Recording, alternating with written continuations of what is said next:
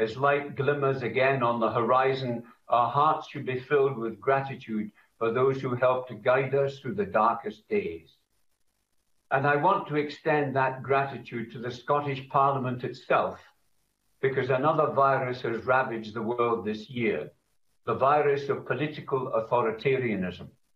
We have watched regime after regime fall to dictators who killed the life of freedom. The philosopher Isaiah Berlin said that the main challenge that faced the human community was that our disagreements were rarely between an obvious good and an obvious evil. They were usually between rival versions of the good. Democracy was hard because it was built not on the suppression of disagreement, but on allowing it to flourish. You keep that principle alive and well in the Scottish Parliament. Your passionately argued disagreements keep us free, and for that we should also be grateful. So, thank you.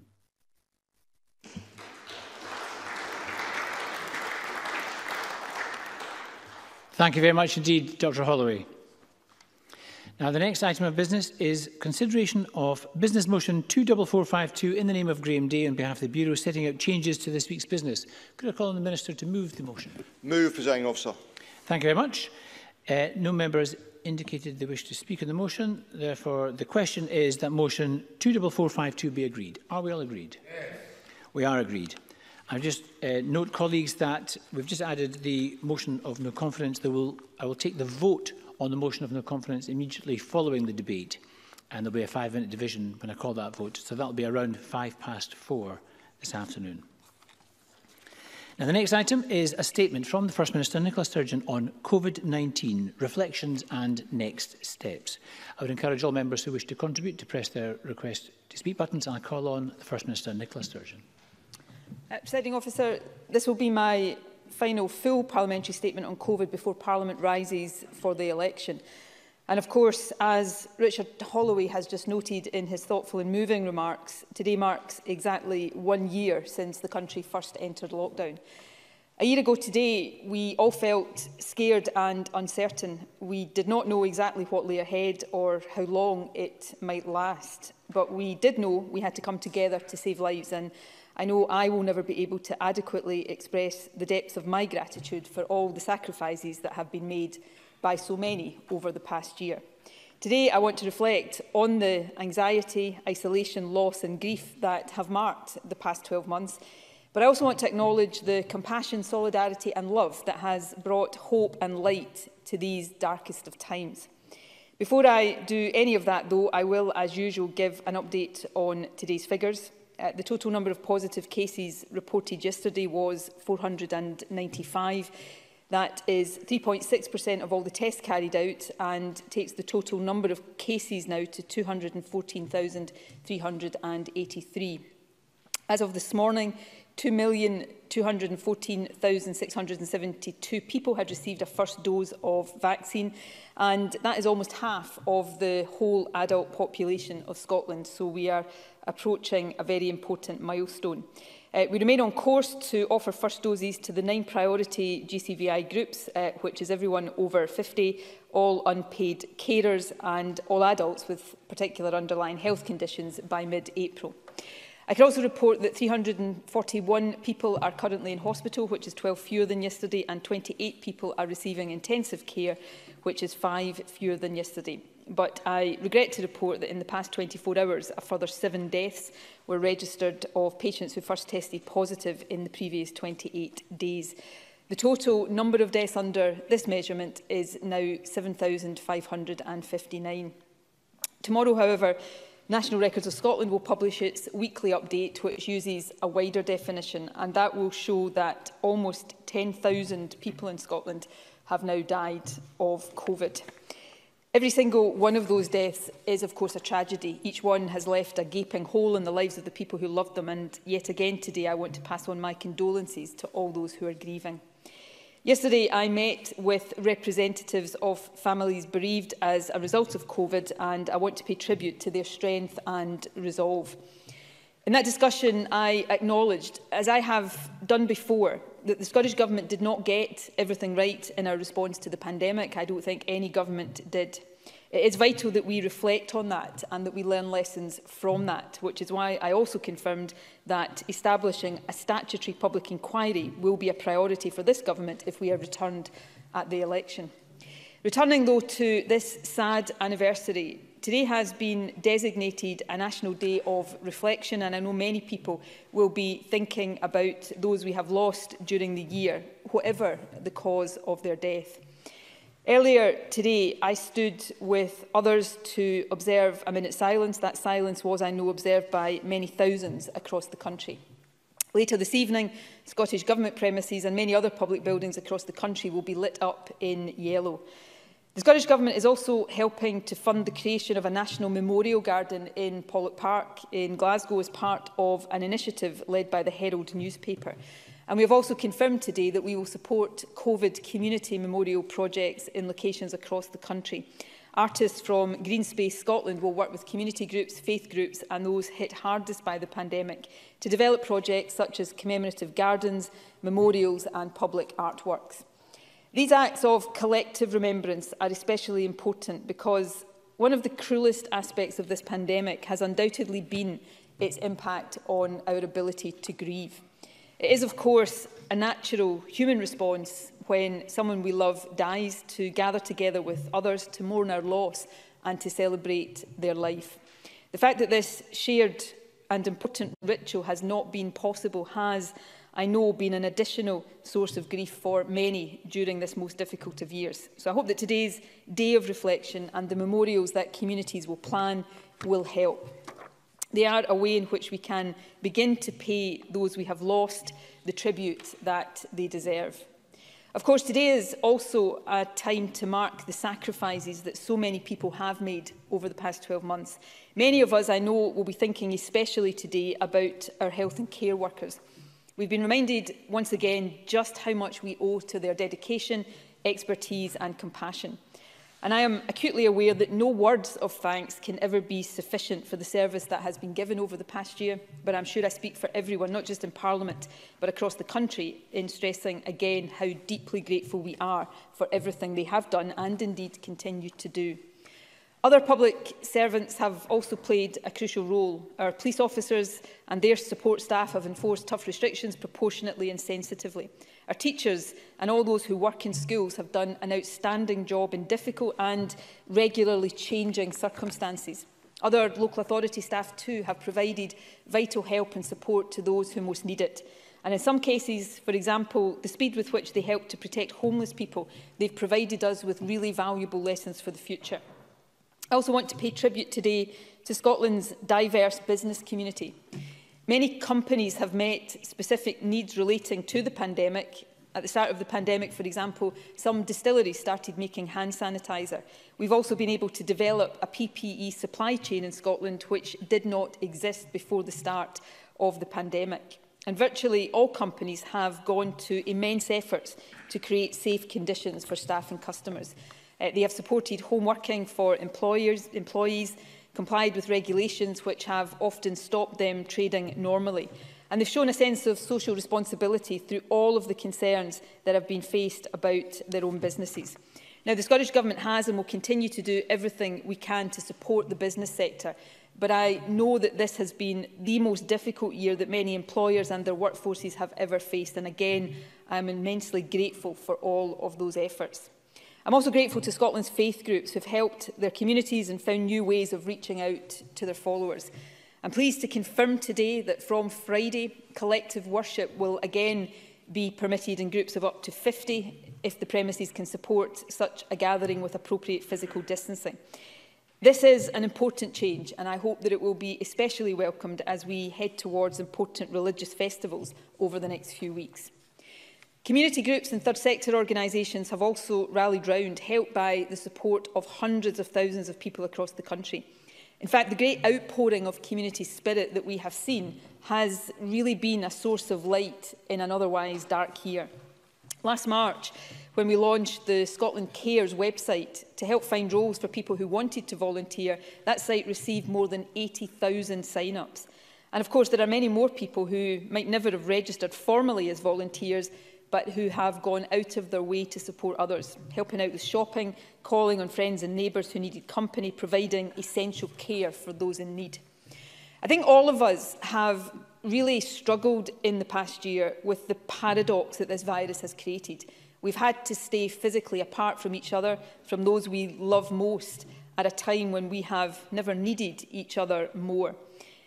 None of us, though, should be surprised that this year has been filled with difficulty and anxiety, and for too many people, with grief. But I think we can and should also take some heart from the extent to which it has also been filled with compassion and love. And that is true also of one of the most important ways in which we have all tried to look after each other. By sticking to incredibly tough rules and restrictions, all of us have helped to save lives. We have helped to keep this virus under control. And we've helped to create the situation we are now in, where we can start to plan our route out of lockdown. The final point I want to make here today about our collective efforts during the past year is directed towards our young people. For children, if there are any children watching this, which I doubt, I know how difficult it has been for you to spend time out of school and to have such strict restrictions placed on how and when you can see your friends. But you have been truly magnificent during these strange and worrying times. You've stuck to the rules, you've done your homeschooling, I'm sure, most of the time, and you've helped out your parents and carers, and everybody across the country is incredibly proud of you. Thank you for everything you have done. I also want to acknowledge the impact of the past year on young adults. Many young people have been furloughed, many have lost their jobs.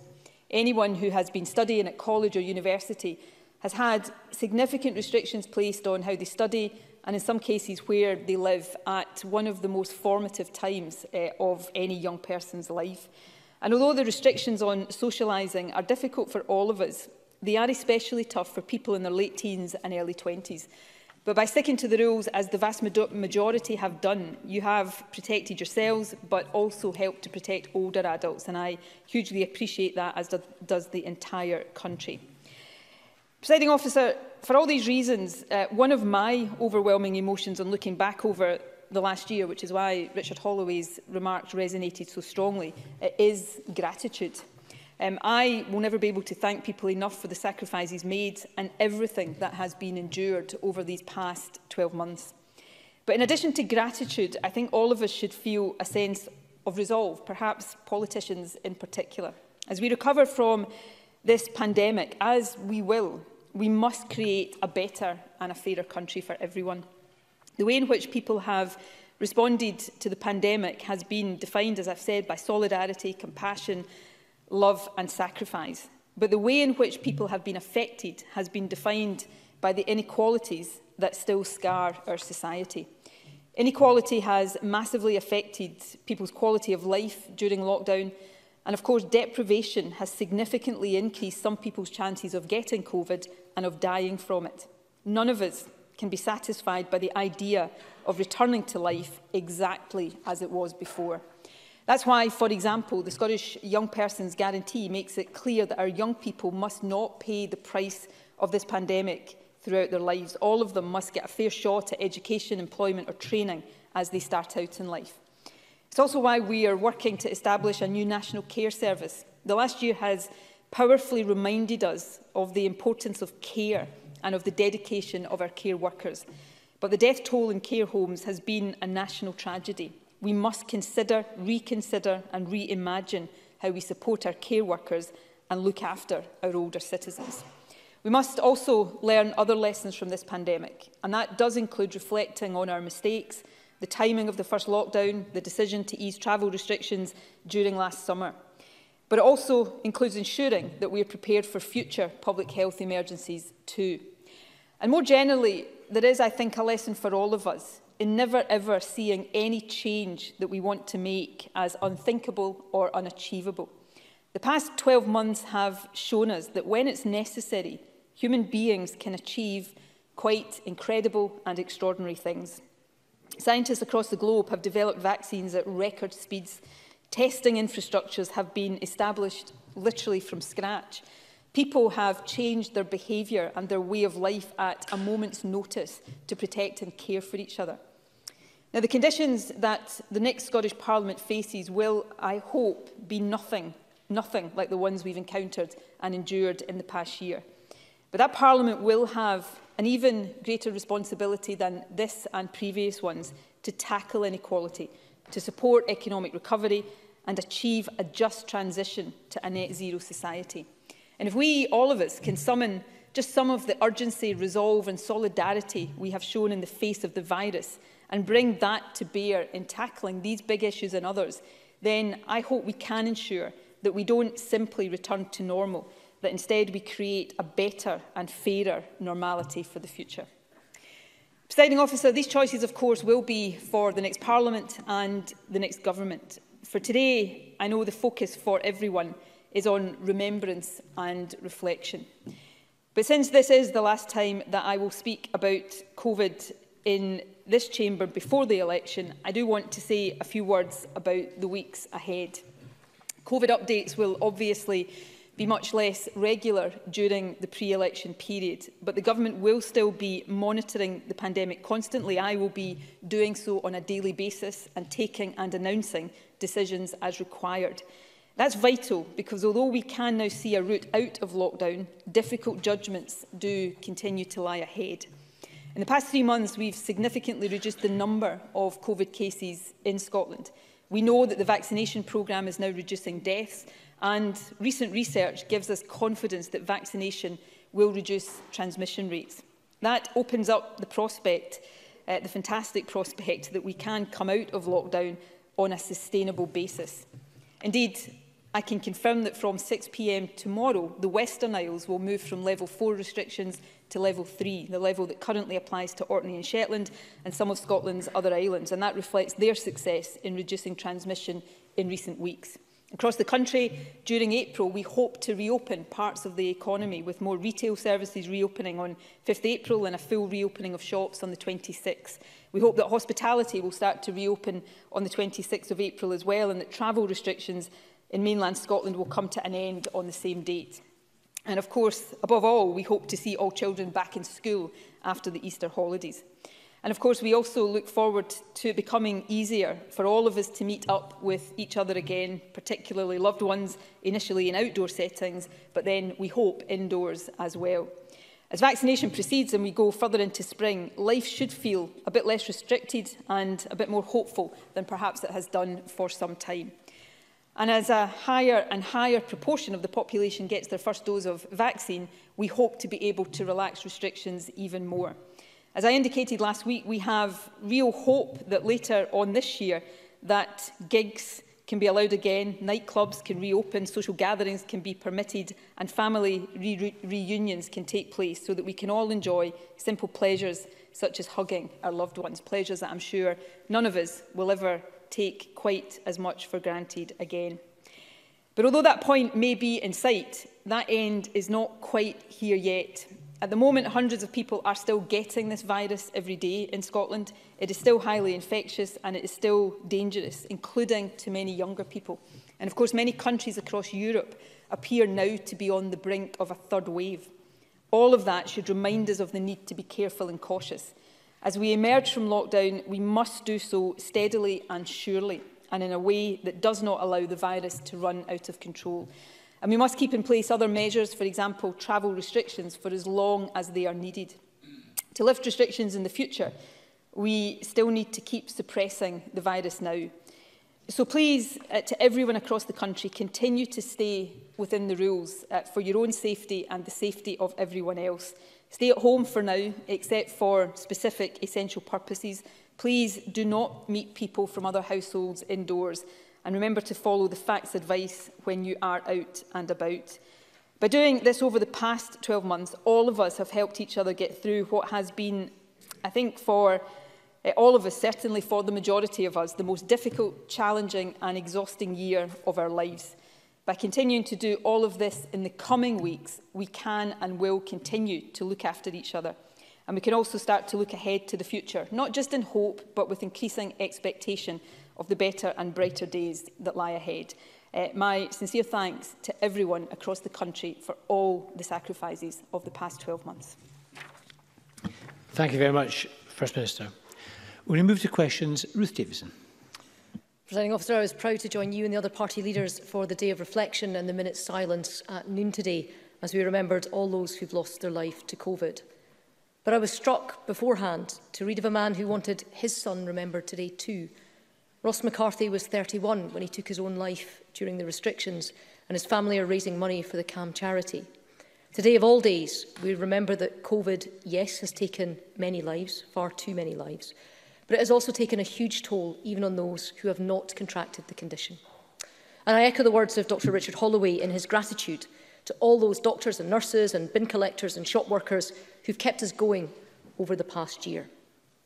Presiding Officer, we support the continuing efforts of the vaccination teams across the country, and 2.2 million first doses is a real achievement. However, a newspaper report today revealed that last week 1 in 7 vaccine appointments were missed because of delays in delivering the letters. The delay impacted around 60,000 people, and for that reason, the central vaccine target was missed. A Scottish Government spokesman said that this issue was later resolved, and they added that they were still establishing whether it was a localised issue or more widespread. We are pleased to note that the vaccine rollout is still powering ahead. But can I ask the First Minister to clarify whether the issue was localised or whether it was countrywide? For those people who missed appointments, have they been contacted again, and when can they expect a new date for their JAG? And if anybody is understandably worried that they've missed their chance, where can they go for information and reassurance? First Minister.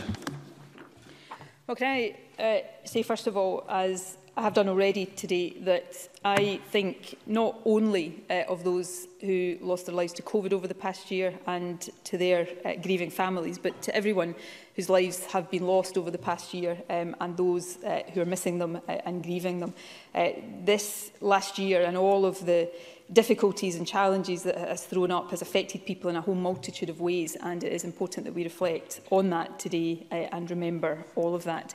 The vaccination programme is progressing extremely well. If I cast my mind back to the turn of this year, I was optimistic about the speed and the scale of the rollout of vaccination, but I would, I think, have been sceptical if you had told me then that we would have reached quite so many people as we have now. So I want to put on record today my thanks to everybody in the central team, but all of the vaccinators and teams across the country who are responsible for that success.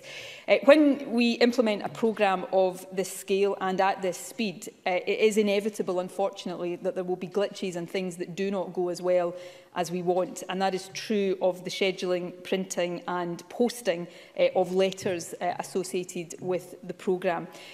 We are aware of issues with the delivery of appointment letters in the early part of last week. We are still trying with National Services Scotland and Royal Mail to understand all of the detail of that, but I have been given an assurance that the issue has been resolved. I want to apologise to anybody affected. There were around 60,000 appointments last week that were not attended. We are closely monitoring day-to-day uptake versus projections and trying to make sure that we understand the reasons why people may not be attending for appointment. Undoubtedly, last week that would have been partly down to the issue with letters, but there will also be other issues. We, for example, were concerned last week, although I think those concerns have not materialised, about the publicity around the AstraZeneca vaccine and the impact that might have, and we're working on these issues all of the time to make sure people are coming forward for appointments and are being supported to do so. In terms of rebooking, the process to rebook any appointments that weren't attended last week is underway, and that will be done as quickly as possible. And of course, people are able to telephone the helpline on 0800 030 8013 if they have any issues that they wish advice or support on. Thank you. And I'll start to be followed by Willie Rennie. Presiding Officer, a year since Scotland went into the first lockdown, almost 10,000 of our fellow Scots have lost their lives, and my thoughts are with all their families. This past year has been tough for us all. We've been distant from loved ones, unable to share good moments, but hardest of all, unable to grieve together. We are all indebted to those heroes on the front line who have helped save lives and those who kept our country running. There is finally some hope, and we will get through this. Can I share the comments made by both Ruth Davidson and the First Minister to send gratitude to all our citizens across the country for their sacrifices? We can't return back to normal after this pandemic. I hope we are all united on that. While there is optimism and hope again, there is a creeping rise in cases in some parts of Scotland, and we must avoid a potential third wave. Our test and protect system will be absolutely crucial to that. So does the First Minister have confidence that test and protect finally is robust enough to avoid another lockdown? First Minister. Test and Protect is robust and has been robust since it was established, and Test and Protect has played a vital role in trying to break chains of transmission, minimise the spread of the virus, and undoubtedly will have helped to save a large number of people from contracting the virus, and as part of that will have saved lives, and I'm grateful to everybody working across that system. Test and Protect is a vital part of our defence and our response, but as I have said all along, it is not our first line of defence against the virus. The first line of defence against the virus is still all of us in the precautions and mitigations that we are being asked to take, and increasingly, of course, the most important line of defence against the virus is the vaccination programme. Test and Protect is there. It does a good job. It will do a good job. We will support it with the resources it needs to operate at the level that is required. But all of us will help Test and Protect if for the time being we continue to abide by all of the rules and restrictions and make sure that we're playing our part, just as everybody has done so well over the past 12 months in keeping the virus under control. This is, above all else, and has been every day of the last 12 months, a collective effort. We all have our part to play, and each one of us must continue to play that part as we steer our way through and hopefully soon out of this. Nobody wants to go backwards, but we should look across Europe right now with concern at what is happening there. Vaccination rates are obviously higher across the UK than in many other European countries, but nevertheless that third wave looks to be starting again, and we cannot be complacent about that here. This is and remains an infectious virus, so we have to be cautious and we have to take all of those precautions. If we continue to do that, I remain, as I said last week, hopeful that we might be on that final straight back to normality, but the worst thing we could do is entertain any complacency about that, and I hope and expect that nobody will do so. Thank you. Willie Rennie, to be followed by Alison Johnson. It was the little things, the things we took for granted, that I think we now miss most. Hugging your mum, walking in the mountains, coffee mornings, and my wife's Zumba class. The fabric of a liberal society has been locked up in a cupboard, but there was pain too. The long-awaited hip operation or the cancer not detected until it's too late. The freedom provided by our National Health Service has been rolled back, and the tragedy of thousands of people no longer in our lives. Something good must come from these dark days. Social care workers have been undervalued for years, but they did not waver when we needed them most. Does the First Minister agree with me that it is time to pay our social care workers the wages they deserve? Minister. Well, everybody will have lots of things they miss and are desperate to get back to. I know for me, hugging my mum is probably the thing I miss most of all right now and look forward to most of all. Social care workers have gone above and beyond the call of duty over the past year, as have those working in our National Health Service. I can't even begin to imagine how difficult, traumatic and challenging on a day-to-day basis it must have been at the height of the first wave to be caring for older people in one of our care homes. And we talk about gratitude. I've done so today, and I regularly say things that I can never find the words, but genuinely here I can't find the words, because what we asked of our care workers and what they gave was truly exceptional. Yes, I do think it's time to pay care workers what they deserve.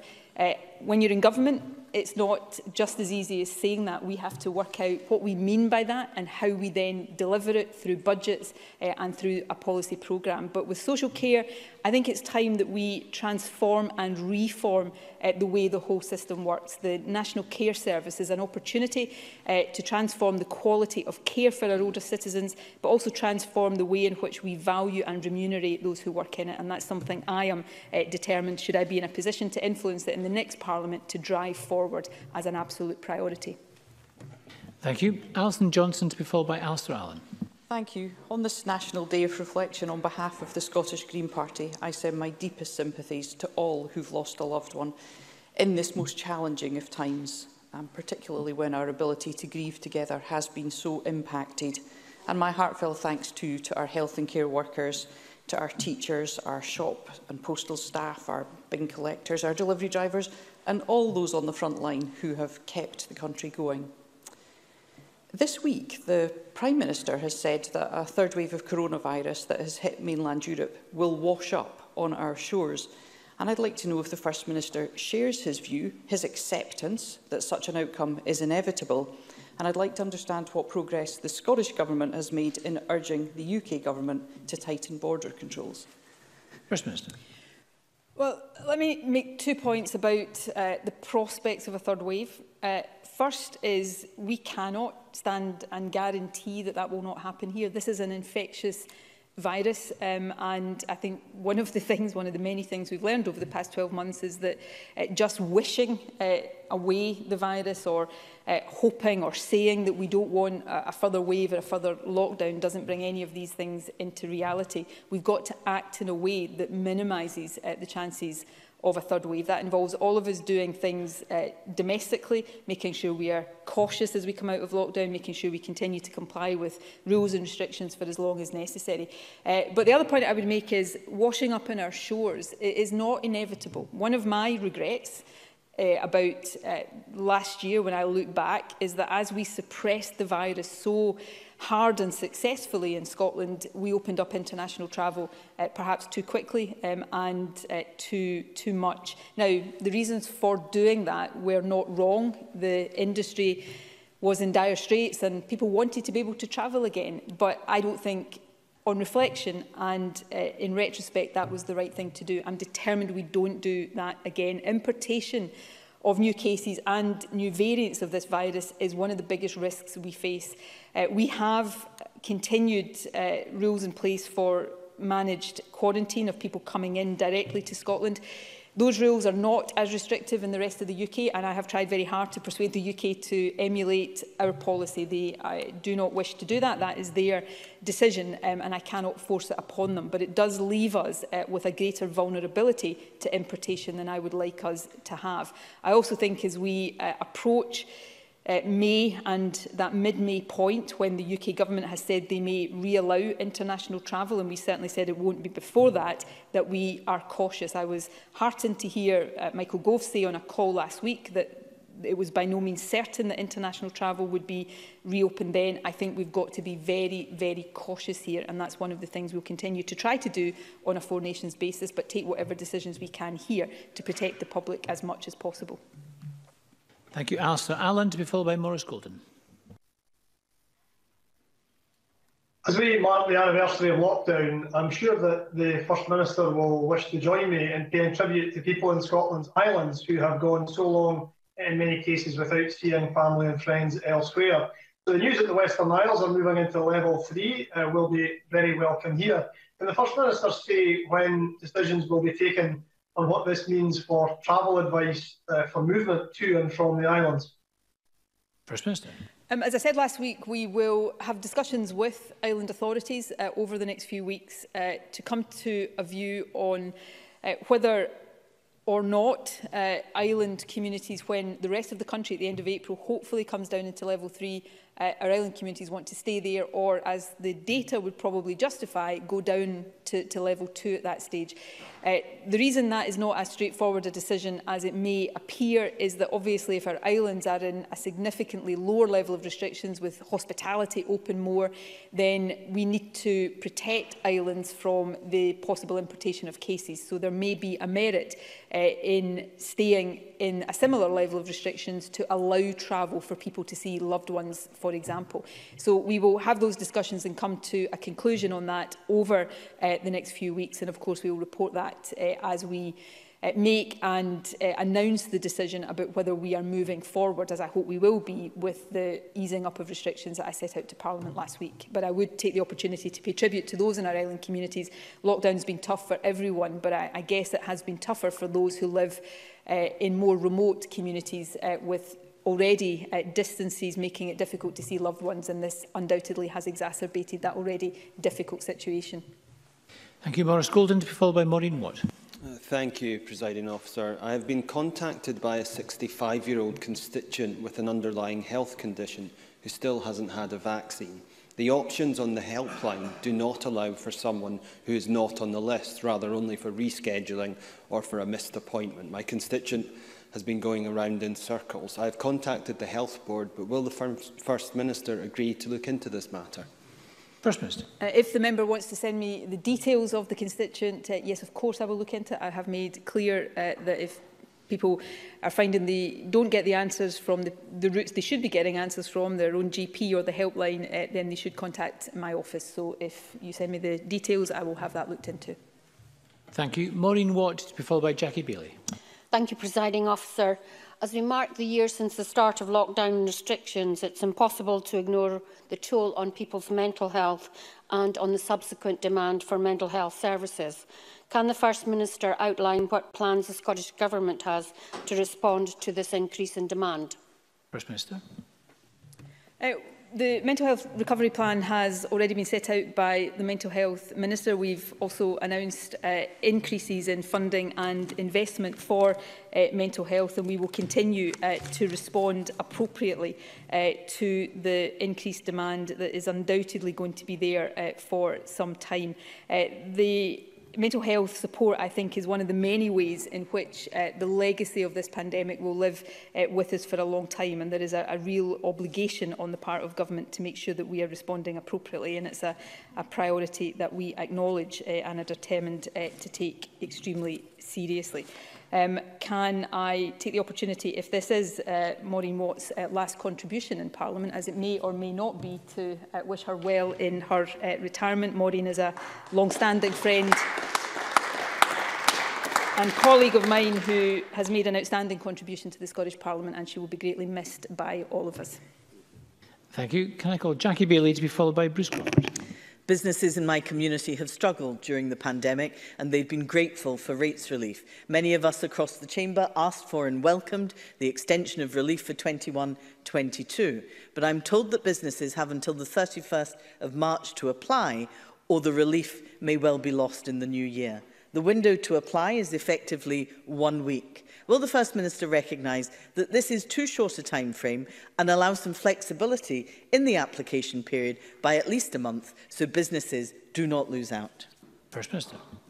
Well, firstly, I think we should all encourage businesses, as I think most businesses do for obvious reasons, to apply timorously for the support that is available, so that that support can be got to them as quickly as possible. We have tried to be as flexible as possible with all of these support schemes over the course of the pandemic, and I will raise the point with the Finance Secretary, who I'm sure will reply in more detail. Thank you. Bruce Crawford, to be followed by Annie Wills. Thank you, President Officer. First Minister, travel restrictions have been a vital component in controlling the spread of COVID-19. I was very concerned, therefore, over the last weekend. Constituents contacted me alarmed about the number of day visitors, motorcyclists and motorhomes appearing in places like Callander. I also know, First Minister, will come a time, hopefully not far off, that visitors will welcome, very welcome back to my fabulous Stirling constituency. However, in the meantime, a stay-at-home order remains in place, and only from the 2nd of April does it become stay local. Therefore, First Minister, what more can be done to strengthen the crucial messages around travel restrictions to allay the fears of my constituents and stop the spread of COVID? First Minister. Well, it's a really important point. I think all of us are frustrated by the inability to travel across local authority boundaries to see loved ones. I know I feel that, and I think everybody does. So we look forward to the point where we can start to ease those travel restrictions across mainland Scotland. But right now, these restrictions are in place for a purpose, and I think it is incumbent on all of us to make sure that we articulate that message and urge people to abide by those restrictions. Right now, we're asking that no one travels for any reason other than essential purposes and should stay within their own local authority area. As Bruce Crawford says, we hope to lift the current stay-at-home rule on the 2nd of April. Initially, though, although we hope for no more than 3 weeks, that stay-at-home will be replaced by guidance to stay local and a continued legal requirement in level 4 areas for people not to travel outside their own local authority area unless for an allowed reason will remain in place. We'll be ensuring that our marketing and messaging emphasise this message, particularly over the forthcoming Easter holiday period, but it's important that we all take the opportunity to reinforce that. And in what may become a theme today, I suspect this is Bruce Crawford's last contribution to this Parliament before he retires. Bruce has also been a valued colleague and a great friend of mine since I was a Wayne, so I'm going to miss him. I'm going to miss him dearly. It's hard to imagine this Parliament without Bruce Crawford, but I wish him all good wishes for his retirement, and I look forward to seeing him on some campaign trail somewhere or other very soon.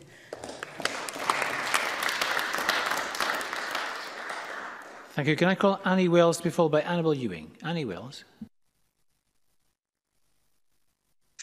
Thank you, Presiding Officer. On this day of reflection, 1 year on since the first lockdown, I'd like to join others in remembering all of those who have lost loved ones to COVID-19. First Minister, I've been in contact with a concerned constituent who has informed me that they and their spouse, despite being over 65, have not yet received an appointment for their first dose of the vaccine. And after contacting NHS Inform, they were told they weren't on the central register and so they weren't invited for an appointment. This situation is obviously unacceptable, given it has caused unnecessary anxiety. Although the majority of the over 65-year-olds have received their first dose, can the First Minister explain what action the Government is taking to ensure no more vulnerable people fall through the cracks? First Minister. Nobody is going to fall through the cracks, and I would ask Annie Wells to recognise that people are working really hard and delivering exceptional success in this vaccination programme. If people are waiting for appointments, it's not deliberate, it's not because people have wanted them to fall through the cracks. Some of the cases that have been sent to me directly, and this is not an attempt to say it's anybody's fault, but it has often been administrative problems, that maybe somebody has recently changed GP and the address hasn't been updated and there's an explanation, and when we are made aware of these cases we take the necessary steps to fix them, and that will be the case. Nobody is going to be left behind in this vaccination programme. So again, I would say to people across the country who believe they should have had their vaccination appointment, who haven't yet had it, call the helpline, call your own GP. In extremis, if you're not getting the answers you want, contact my office and we will try to resolve that. And to MSPs across the chamber, particularly given that Parliament is shortly going to rise for the election, contact the Government if these issues are being raised, and we will do everything to resolve them as quickly as possible. Thank you. Annabel Ewing, to be followed by Alec Rowley. Thank you, Presiding Officer. Many of my Cowdenbeath constituents and indeed people across Scotland have relied on the First Minister leading us through the coronavirus pandemic and are very grateful to her for her unstinting work, 7 days a week, week in, week out, for over 12 months now. Can the First Minister therefore provide reassurance that notwithstanding the election campaign and in the run-up to polling day, she will continue to take daily charge of the management of the pandemic and will be able to provide regular update briefings? First Minister. Yes, I can give that assurance. As First Minister, during a crisis, notwithstanding the election campaign, and I will respect and observe all of the requirements of an election campaign, it's important that that is a level playing field. But as First Minister, I have a duty to make sure that I continue to oversee and to manage the response to the COVID pandemic, because we are in a crisis and it requires that direction. So that will have my daily attention, and I will ensure either from me or from appropriate personnel that updates are given and that decisions are communicated clearly to the public. It has been an important part of of our response over the past 12 months to have that very clear communication of what we're asking people to do, and that will continue to be important over these next few weeks. Alex Rowley, to be followed by Christine Graham. Thank you, Presiding Officer. Can I ask the First Minister if you will get the Government to have a look at the Local Authority Fund? So you have organisations, businesses like categories, dog kennels, laundry services, commercial cleaners, driving instructors who have all been able to take advantage of the local authority discretionary fund that the government have put in place. I spoke with Fife Council this morning and they tell me that the pressure on those funds is incredible and is likely to run out. So would the government have a look at that and see if additional funding can be put in place? First Minister. We keep all of these things under ongoing review. In fact, the Local Authority Discretionary Fund has already been increased since we first established it. Money is obviously constrained. The funding we have is not unlimited, but we look on an ongoing basis at where there is the greatest need for funding, and certainly some of the categories that Alex Rowley has outlined undoubtedly have that need. So we will keep that under ongoing review. Thank you very much. Christine Graham, to be followed by Graham Simpson. Thank you, Presiding Officer. Given that there are well-publicised issues about vaccine supplies, particularly in April, what assurance can the First Minister give to those awaiting their second vaccination that they will receive it within the 12 weeks of that first vaccination? First Minister. I can give an assurance that people will receive their second dose within the 12-week window because of the fact that we will have, as I said last week, around 500,000 fewer doses over the next 4 weeks than we had originally anticipated. There will be a period as we go into April when we are predominantly focusing on second doses. So the numbers of first doses are likely to reduce as a result, to make sure that people get their second dose on time. But, and this is an important assurance as well, we still expect to be able to offer first doses to everybody in the JCVI categories 1 to 9 by mid-April, as we had previously anticipated. Graham Simpson, to be followed by Kenneth Gibson. Thank you. I was talking to members of Unite the Union yesterday, representing the taxi trade. Taxi drivers have had some help during the pandemic, but in no way does it cover their costs, and many are just desperate. 40% have had little or no support at all. Unite are asking for two things. The first is a scheme to help operators, and the second is something to help all taxi drivers. That could be an extra grant from what's left of the 57 million announced in January. So will the First Minister agree to look at their requests to ensure that we get a fair deal for cabbies? First Minister. We always look at requests made by trade unions or other organisations, so I'm sure we are already doing that. If not, we will do that. The support that we've made available, whether it's to taxi drivers or any other affected part of the economy, is not and never was going to be able to compensate for all losses. We are seeking to do as much as possible, and that will continue to be the case for as long as is necessary. Thank you. Kenneth Gibson, to be followed by Colin Smith. Kenneth Gibson. Thank you, Presiding Officer. First Minister, I listened to your response to Alex Salmond regarding island authorities. I've been contacted by Arran businesses keen for community and economic reasons for the island to stay within mainland Scotland's rules and guidelines. Current messaging regarding the timetable for easing restrictions states, and I quote, that travel within mainland Scotland is not allowed.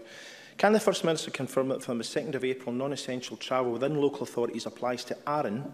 CalMac will be informed that there are no travel restrictions within North Ayrshire, and that from 26th of April, all conditions related to mainland Scotland will apply to Arran.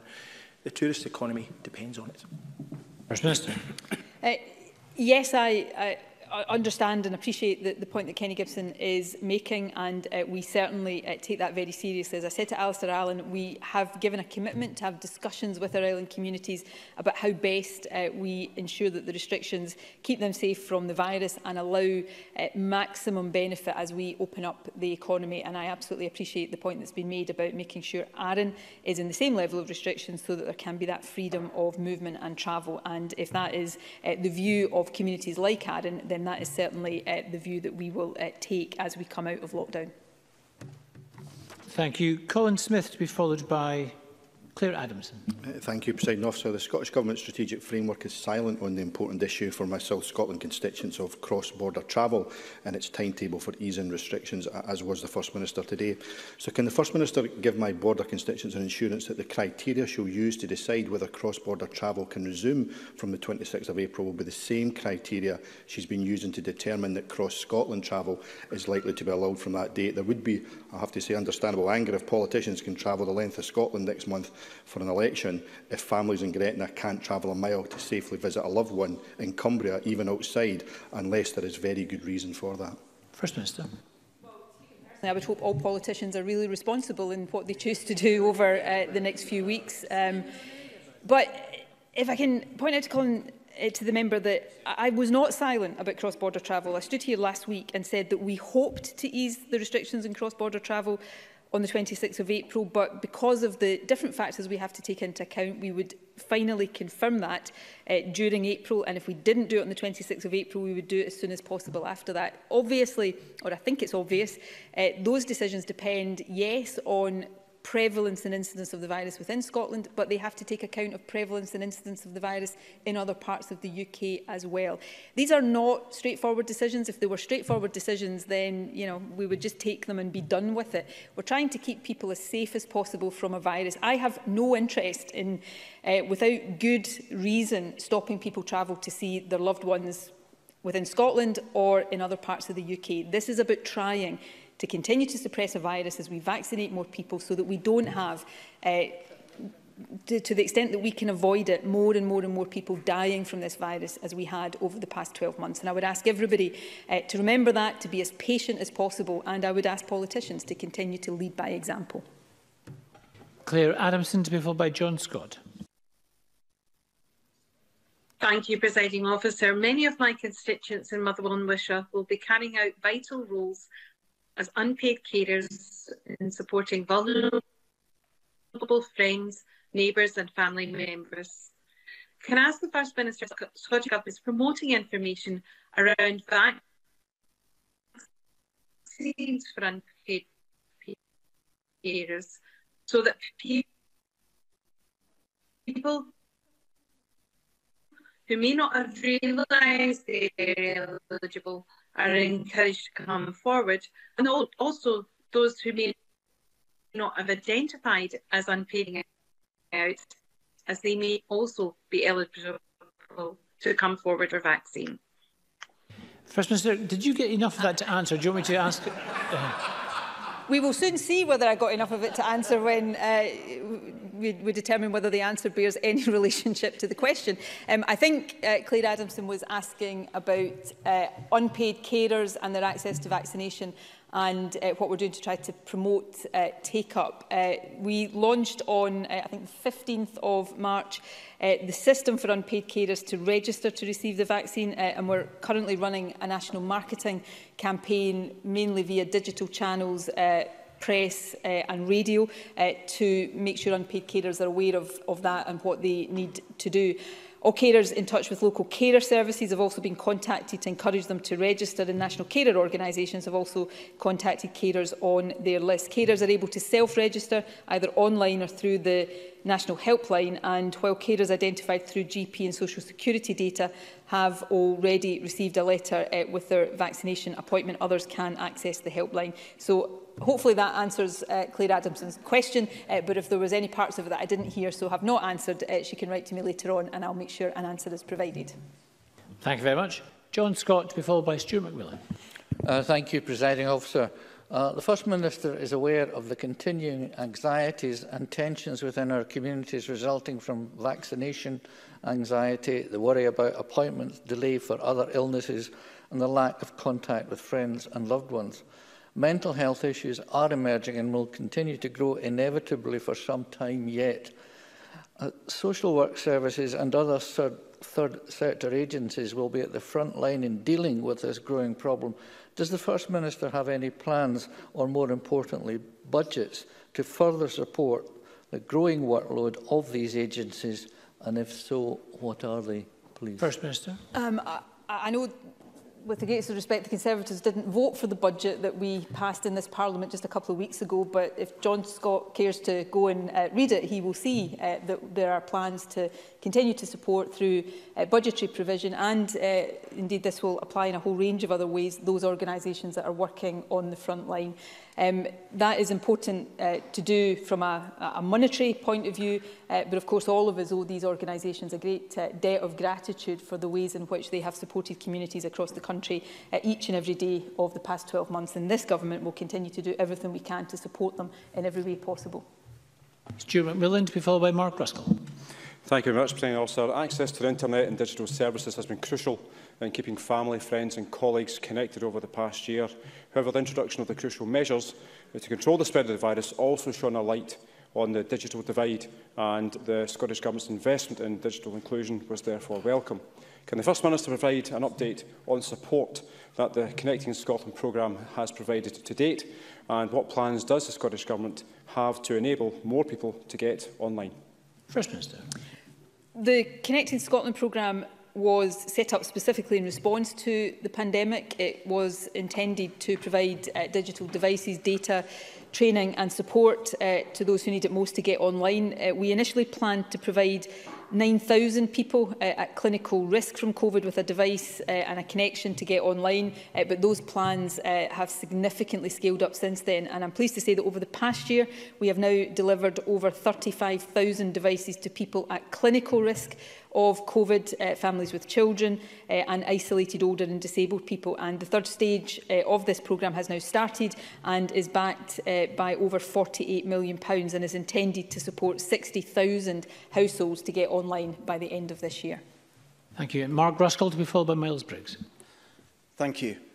Some people will have been faced with impossible choices during this pandemic, such as a decision to go to work to earn enough money to eat, or to stay at home and self-isolate.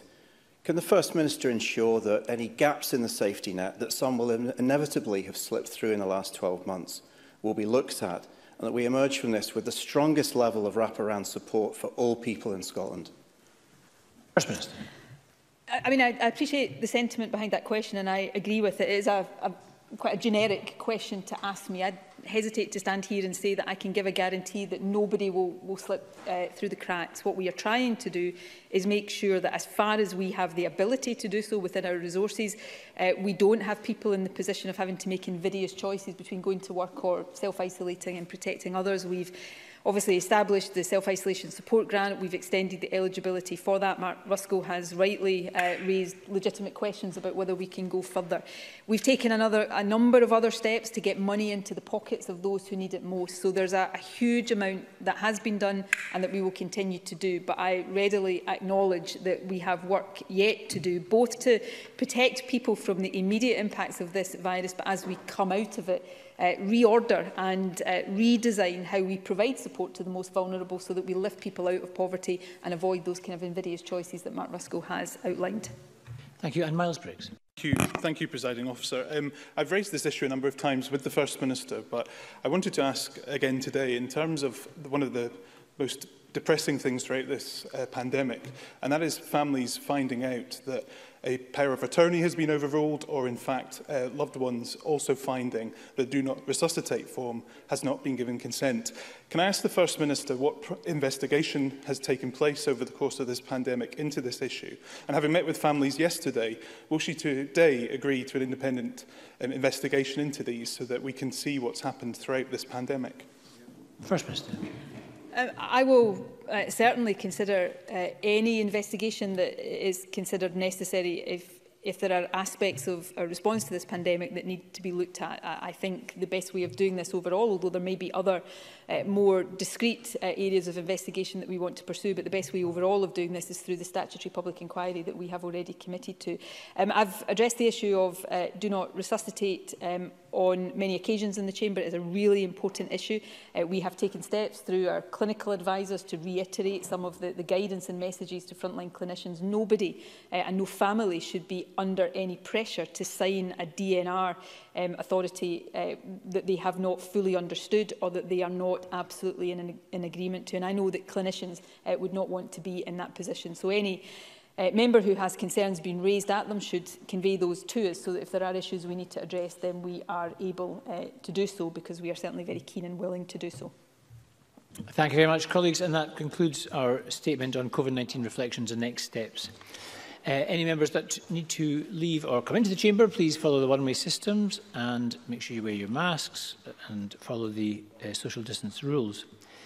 The next item of business is topical questions. And our first question today is from Ian Gray, who joins us remotely. Ian Gray. Thank you. To ask the Scottish Government what discussions it has had regarding planned industrial action by college staff this week. Thank you. Minister Richard Lockhead. My most recent discussions were with Colleges Scotland yesterday to discuss the latest round of negotiations which are taking place as we speak. My officials have been in regular contact with them also to ensure I have been kept up to date with all these negotiations. I understand that as part of these discussions, the EIS-FILA union has accepted that there is no national plan to replace lecturers with tutors, assessors or instructor roles, nor any other support staff roles.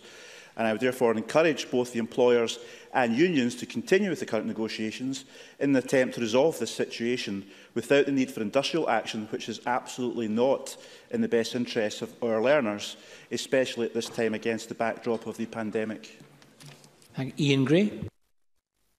Indeed, with students trying to maintain their studies in spite of the pandemic, clearly strike action in colleges is undesirable, and in this case it's unnecessary. Equally, this is no time to attack the terms and conditions. College staff, the fact is that over a week ago, the National Joint Negotiating Committee agreed the principle that there is no national plan to replace lecturers with instructor-type posts doing the same job, and then EIS-FILA, the trade union, ratified this agreement in its national executive and suspended action. But Colleges Scotland refused to do so, even although the agreement was based on an employer-side proposal. This just seems a matter of bad faith. Will the Minister intervene now and ask College Scotland to stand by their own words, ratify the agreement they made and stop the need for strike action? Minister. As Ian Gray knows, this is a matter to be resolved between the employers and the trade unions. And much progress has been made over the last few weeks and months with the joint statement, which you're aware of, I'm sure, where, as I said in my opening answer, they have agreed there is no national plan to replace lecturers with these other roles. However, as part of that statement, clearly there was disagreement over a separate part in relation to the responsibilities that make up the definition of a lecturer.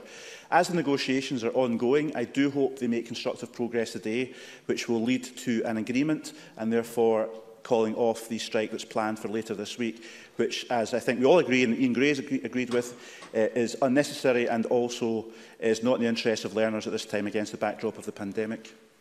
Ian Gray. I appreciate the Minister's desire to avoid strike action, but the fact of the matter is an agreement on all points was reached in the negotiating committee. The trade union side have ratified that agreement. It is the employer side who have reneged on it and refused to ratify it. Does the Minister not think that he really should speak to Colleges Scotland, ensure that they ratify the agreement they made and end college staff's fear of an attack on terms and conditions and the need to strike? Minister. As I explained to Ian Gray, I did speak to Colleges Scotland, indeed just yesterday evening, about this and encouraging Colleges Scotland, as indeed I encourage the trade union to reach an agreement and call off the strike action. These are staffing matters between the employer and the representatives of the employee. And of course, as Ian Gray says, the employer did not ratify the joint statement, and I do hope they can settle their differences at today's negotiations, which were taking place this morning, and then adjourned and then reconvened this afternoon, in order that we can avoid strike action, which is in no one's interest, and most of all not in the interest of our learners. Jamie Green, to be followed by Ross Greer. Thank you, Presiding Officer. Whilst we all want to avoid industrial action, we cannot ignore the fact that the sector has seen real terms funding cuts of £80 million since 2008, which clearly is forcing colleges to consider restructuring as cost-saving exercises. Can the Minister accept that these cuts have put tremendous pressures on our college sector and that we must do everything we can now to support them in light of the vital role they will play in post-COVID recovery. Minister. Can I just say to Jamie Green that the college's budget has increased by 30% since this government came into office in 2007, and indeed the most recent budget settlement was actually welcomed by stakeholders, plus the one-off COVID consequentials as well. But yes, things are tough for further and higher education at the moment, largely as a result, as he's aware, of the pandemic, and therefore that's another reason why hopefully both sides can reach an agreement today and call off strike action later this week. I'm sure they do want to do that, and I hope they'll just stay in the negotiating room today until they reach a settlement. Ross Greer. Thank you. Can I suggest to the Minister that strike action is in the interest of college lecturers if it saves their job, though of course no one wants it to come to that. This has essentially become an annual event where the union representing lecturers believe an agreement has been reached in good faith, only for management to go back on it and the situation to have to escalate to industrial action or the threat thereof. Does the fact that this happens on an annual cycle not raise serious questions about college management's ability to negotiate in good faith? Minister.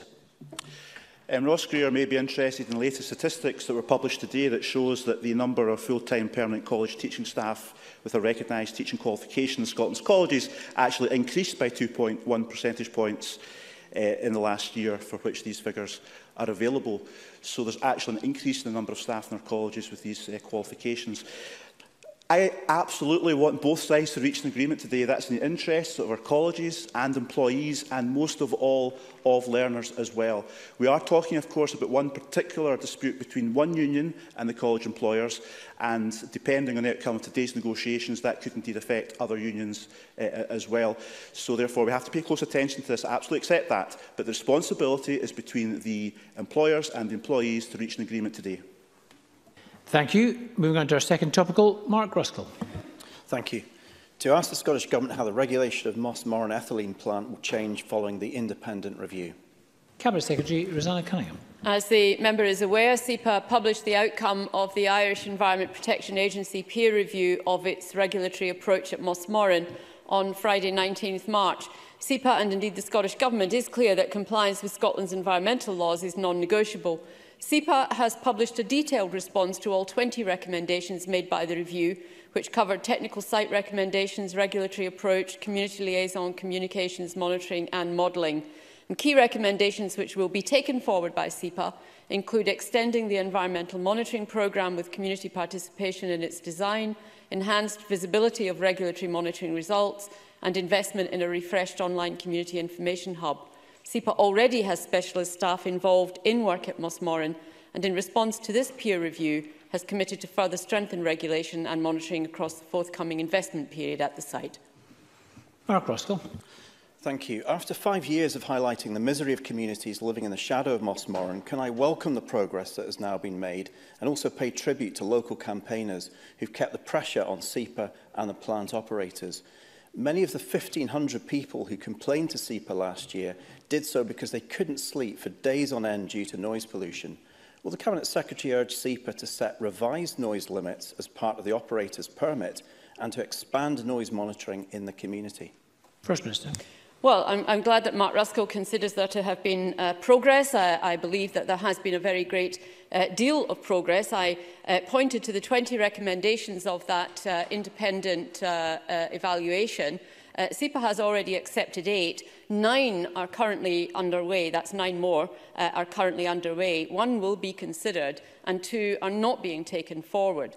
I think that there is already specialist monitoring, compliance, enforcement and support staff involved in all work at Mossmoran, and in response to the peer review, SEPA has committed to further strengthening regulation and monitoring across the investment period, as I indicated. So the issue that is raised by Mark Ruskell will be included in part of that consideration. Thank you very much, Mark Ruskell. Can I welcome that response? And, while the regulatory improvements are welcome, Mossmoran still remains Scotland's 3rd largest climate polluter, and it will be impossible for us to meet climate targets without serious and urgent action at the plant. Will the Scottish Government take the word of ExxonMobil, an organisation responsible for climate denial when it comes to future plans for Mossmoran, or will the Government itself lead the discussion with the operators and the community on what a just transition for the plant should look like? Cabinet Secretary. Well, there is a constant discussion both within government and between government and a variety of different partners, and that includes sectors of the economy as to how this goes forward. We are tasking individual companies to be looking very carefully at their own proposals in respect of just transition, and the same task is being suggested to ExxonMobil, with whom I have had recent correspondence, as the member is aware. So just transition is an absolutely vital part of what we do in terms of taking forward the work that we need to do over the next 10 years to get to our interim targets. And Mossmoran as well will be very much a part of that just transition discussion. Thank you. Annabel Ewing, to be followed by Alexander Stewart. Thank you, Presiding Officer. The Irish EPA's recommendations on enhanced air quality monitoring and wider community engagement are very welcome indeed. And in fact, are matters I have been calling for many years. Can the Cabinet Secretary confirm that these recommendations will be implemented at pace? And can the Cabinet Secretary also confirm that the Scottish Government will make it quite clear to the operators of the site that the flaring, which is apparently to result from the need to shut down the plant in the weeks ahead to go ahead with upgrade works, that flaring will be kept to the bare minimum to ensure that the least disruption to affected communities is caused? Thank you. Cabinet Secretary. I know this is an issue that the member has been closely involved with for some time, and I do value her constructive engagement on the matter. Of the 20 recommendations from the peer review, as I've indicated, 9 are already underway and a further 8 have been accepted by SEPA. Those already being taken forward do include recommendations relating specifically to air quality monitoring and community engagement. SEPA is finalising a project plan to take forward implementation of the other recommendations, including work around communications, monitoring of volatile organic compounds and modelling. On flaring, SEPA has been very clear that this was unacceptable and must become the exception rather than the routine. And the Scottish Government has and will continue to impress upon the operators the need to minimise disruptive flaring during the forthcoming shutdown and restart process. The forthcoming £140 million investment in the site should improve reliability. Unplanned elevated flaring and its associated impact on the local community should become a less frequent occurrence, and when flaring is required, its impact should be reduced. And this is the basis on which we are having conversations with ExxonMobil. And Alexander Stewart. Thank you, Presiding Officer. SEPA have indicated that the plant now has a clear pathway to compliance. But the community is still sceptical after years of disruption and misery caused by failures and flaring. Therefore, what assurances can the Cabinet Secretary give to local residents when SEPA have rejected proposals to install a suitably qualified and experienced expert at the site to ensure compliance and monitoring progress on the day-to-day installation of the new low-noise flare tip? Cabinet Secretary. I think Alexander Stewart is referring to one of the 2 recommendations that SEPA is not taking forward, and that the one is in relation to having a dedicated site agent. The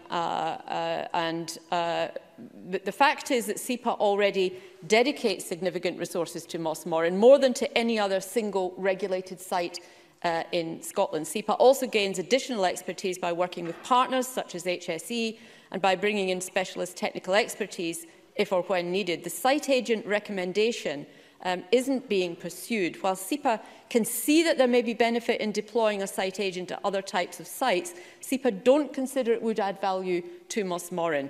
And SEPA currently reviews permits in line with the process set out in the Pollution Prevention and Control Scotland Regulations 2012. They'll assess its supporting guidance to ensure it is clear what criteria it uses to decide when a permit review is required. But at this point, it does not consider a dedicated site agent is a necessary or appropriate response. Thank you very much. And that concludes topical questions. Before we move on to the next item of business, could you just encourage all members, if the guidance is to use or to remain in the same seat if you're coming in out of the chamber. If you do change seats, please use the wipes available to wipe down the desk and chair beforehand. We're going to move on now to the next item of business. This is a debate on motion 24292 in the name of Ruth Davidson on a motion of no confidence. I would encourage all members who wish to speak in this debate to press their request to speak buttons, and members should note that I will call the question on the motion immediately following the conclusion of the debate. Can I call Ruth Davidson? Thank you. Presiding Officer, we're here today because a former First Minister was accused of sexually harassing members of staff in the government that he was there not only to lead but to serve. We're here because the hastily changed policy designed to protect staff from such actions was not fit for purpose and was implemented in an unfair and unlawful way.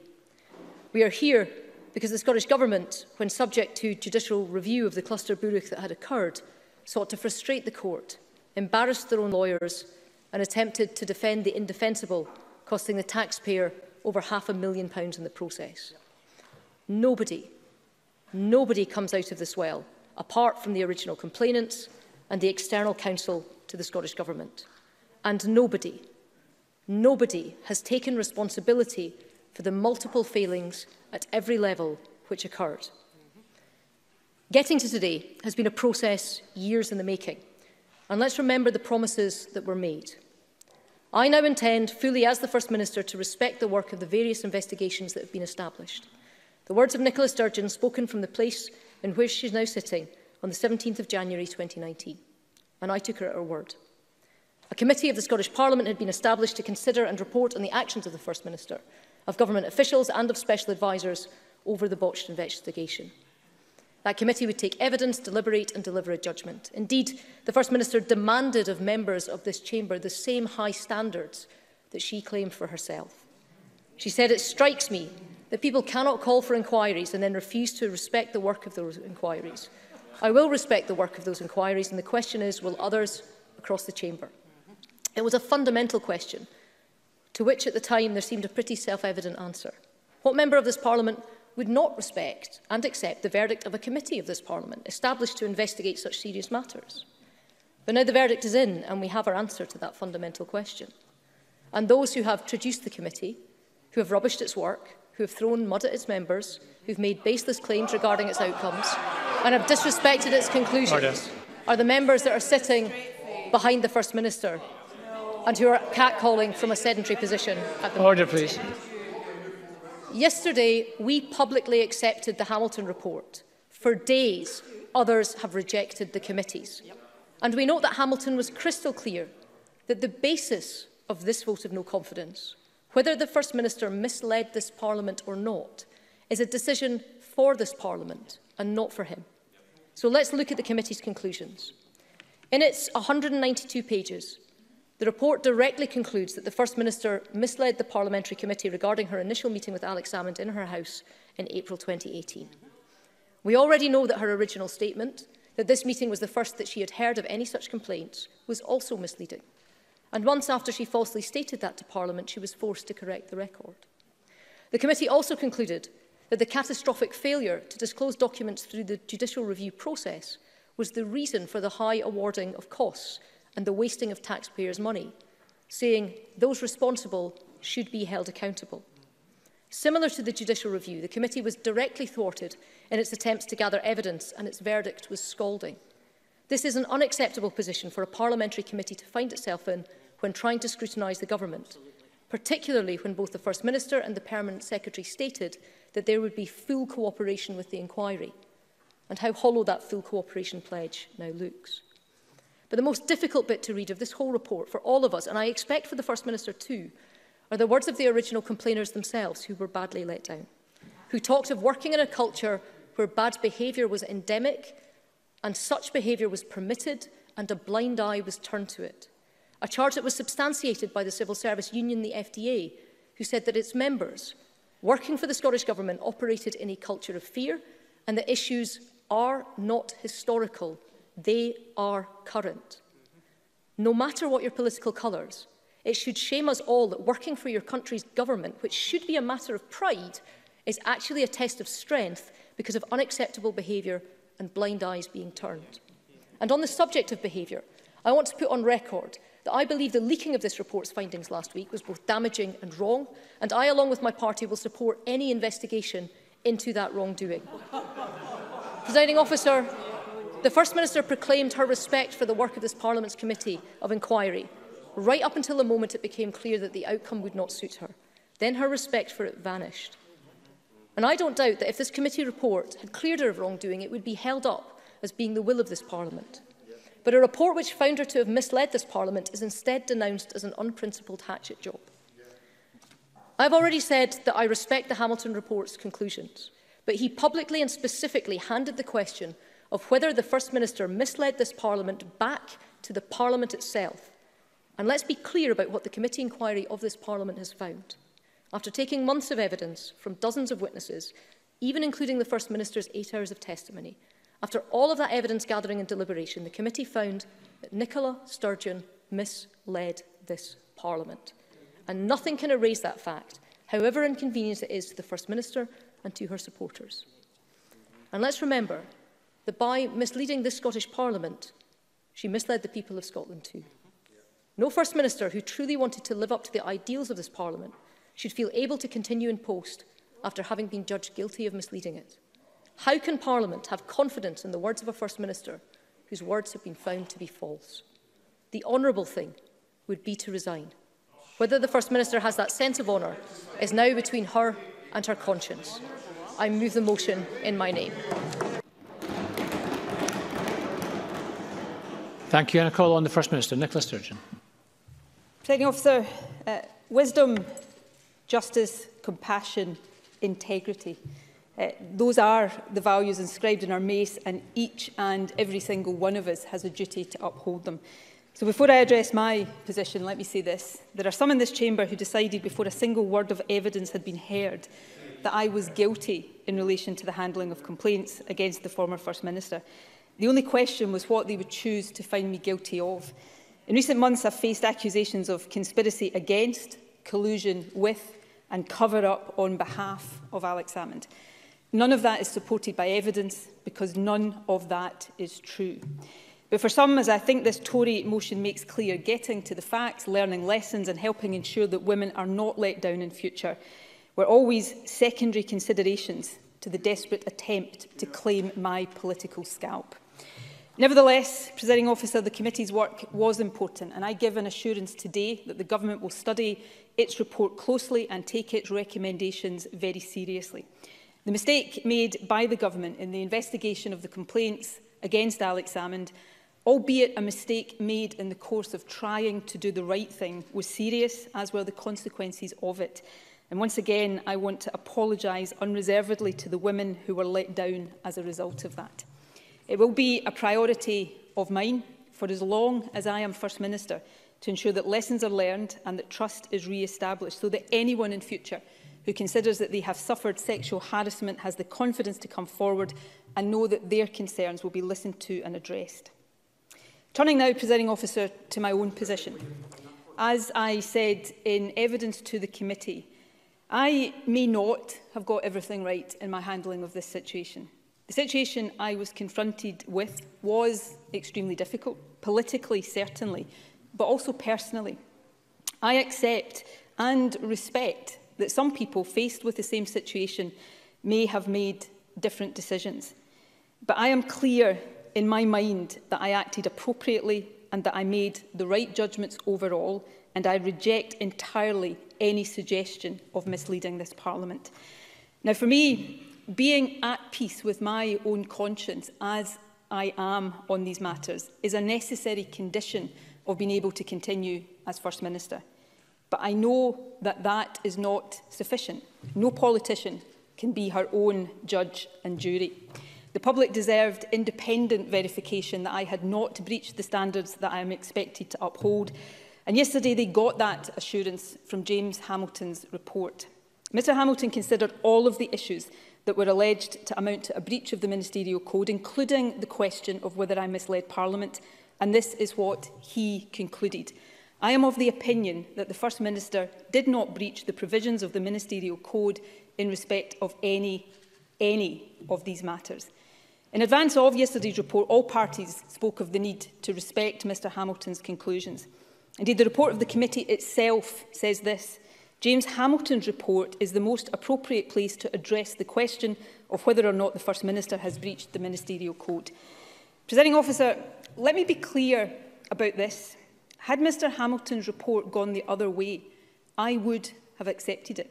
Had he found that I had breached the code in anything other than the most technical and immaterial of ways, I would have been standing here right now tendering my resignation. Because the integrity of the office I am so privileged to hold really does matter to me. The office of First Minister is more important than any temporary incumbent of it. But given that I have been cleared by that independent report of any breach of the ministerial code, then my message to all those, especially to the Conservatives, who now, despite Ruth Davidson's protestations, refuse to accept Mr Hamilton's conclusions, is this. If you think you can bully me out of office, you are mistaken and you misjudge me. If you want to remove me as First Minister, do it in an election. Of course, if today's desperate political stunt proves anything, it is that you have no confidence whatsoever in your ability to do so because you have nothing positive to offer the Scottish people. Presiding Officer, the last year has been exhausting for everyone. My experience of it is as nothing compared to those who have lost loved ones, suffered illness or watched businesses go to the wall. But I have given my all every single day trying to lead us through this ordeal. I don't mind admitting that the intensity and the gravity of decision-making has taken its toll. The Alex Salmond saga and the assault on my character that it has entailed has certainly not helped. But this country needs strong, experienced and positive leadership as we continue to navigate our way through and out of this crisis. And, Presiding Officer, that is what I offer. Which takes me to my final and to my most fundamental point. Tomorrow, this parliamentary term reaches its conclusion, perhaps not a moment too soon. The toxic atmosphere that has infected this chamber in recent months will give way, I hope, to the fresh air of an election. And I hope that the fresh air will bring with it a rigorous and positive debate, not just about personalities, but about the kind of country we want to be, about how we rebuild from this pandemic and create a fairer, more prosperous Scotland. It is now time, Presiding Officer, for the country to decide. The confidence of this Parliament matters. Of course it does. But it is the confidence of the people of Scotland that matters most. And that, the confidence of the people, is what I will seek to demonstrate and seek to win in the weeks that lie ahead.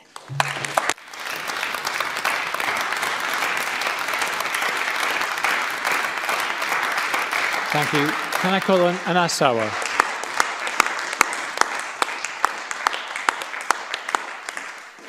Presiding Officer, earlier today we held a minute's silence on the steps outside this chamber to remember all those who have lost their lives over the past year and all those grieving the loss of a loved one.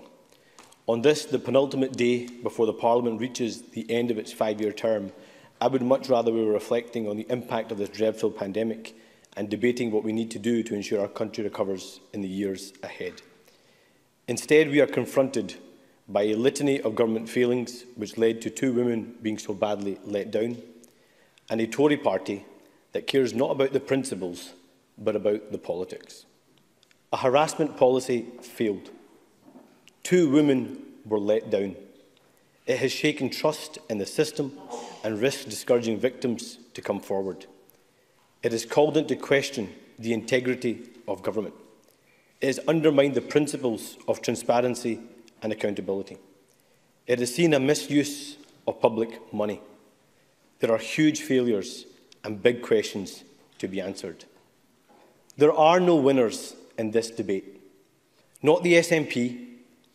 The spectacle of using a harassment inquiry as a recruiting tool was grotesque. And the Tories, in the face of all these failures, playing politics, interested only in getting a scalp. They announced they would bring a vote of no confidence before the First Minister had even given evidence to the committee. They lodged this motion on the 4th of March, before the Hamilton inquiry or the committee inquiry had concluded. Seriously? On one side, a litany of failings from a government that let down 2 women. On the other side, an opposition guilty of playing grubby party politics on an issue as serious as sexual harassment. This is a day of shame for our Parliament. Scotland deserves a better government, and it deserves a better opposition. From the outset, I have made it clear that we would not prejudice the outcome of the inquiries, that we would remove party and personality. I accept the conclusion of the report published yesterday, but I also accept the conclusions of the cross-party report published today by a committee of this Parliament, which highlights a catalogue of errors. And yet still nobody has taken responsibility for the catastrophic failings by this government. There are still serious questions for the Permanent Secretary and for the First Minister too, because the buck ultimately stops with her. It cheapens this Parliament to have the government attacking the work of the committee.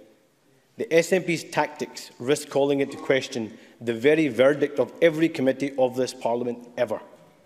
Members have spent months scrutinising and investigating in an attempt to get to the truth, often in the face of obstruction from the government.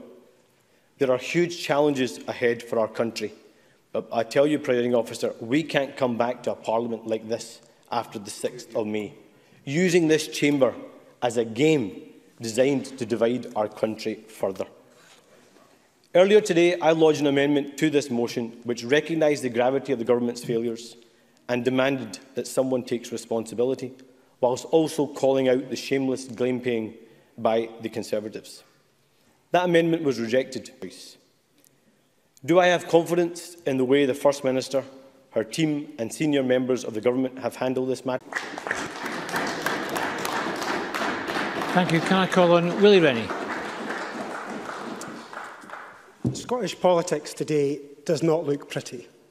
Talk of lynching, assassination, leaking the private evidence of complainants, tabling motions of no confidence before even all the evidence had been heard, attacking a committee because it does not agree with the First Minister, lauding the performance of Nicola Sturgeon because she talked to a committee for 8 hours, as if the show is more important than the facts, boasting about recruiting new members on the back of this tragedy.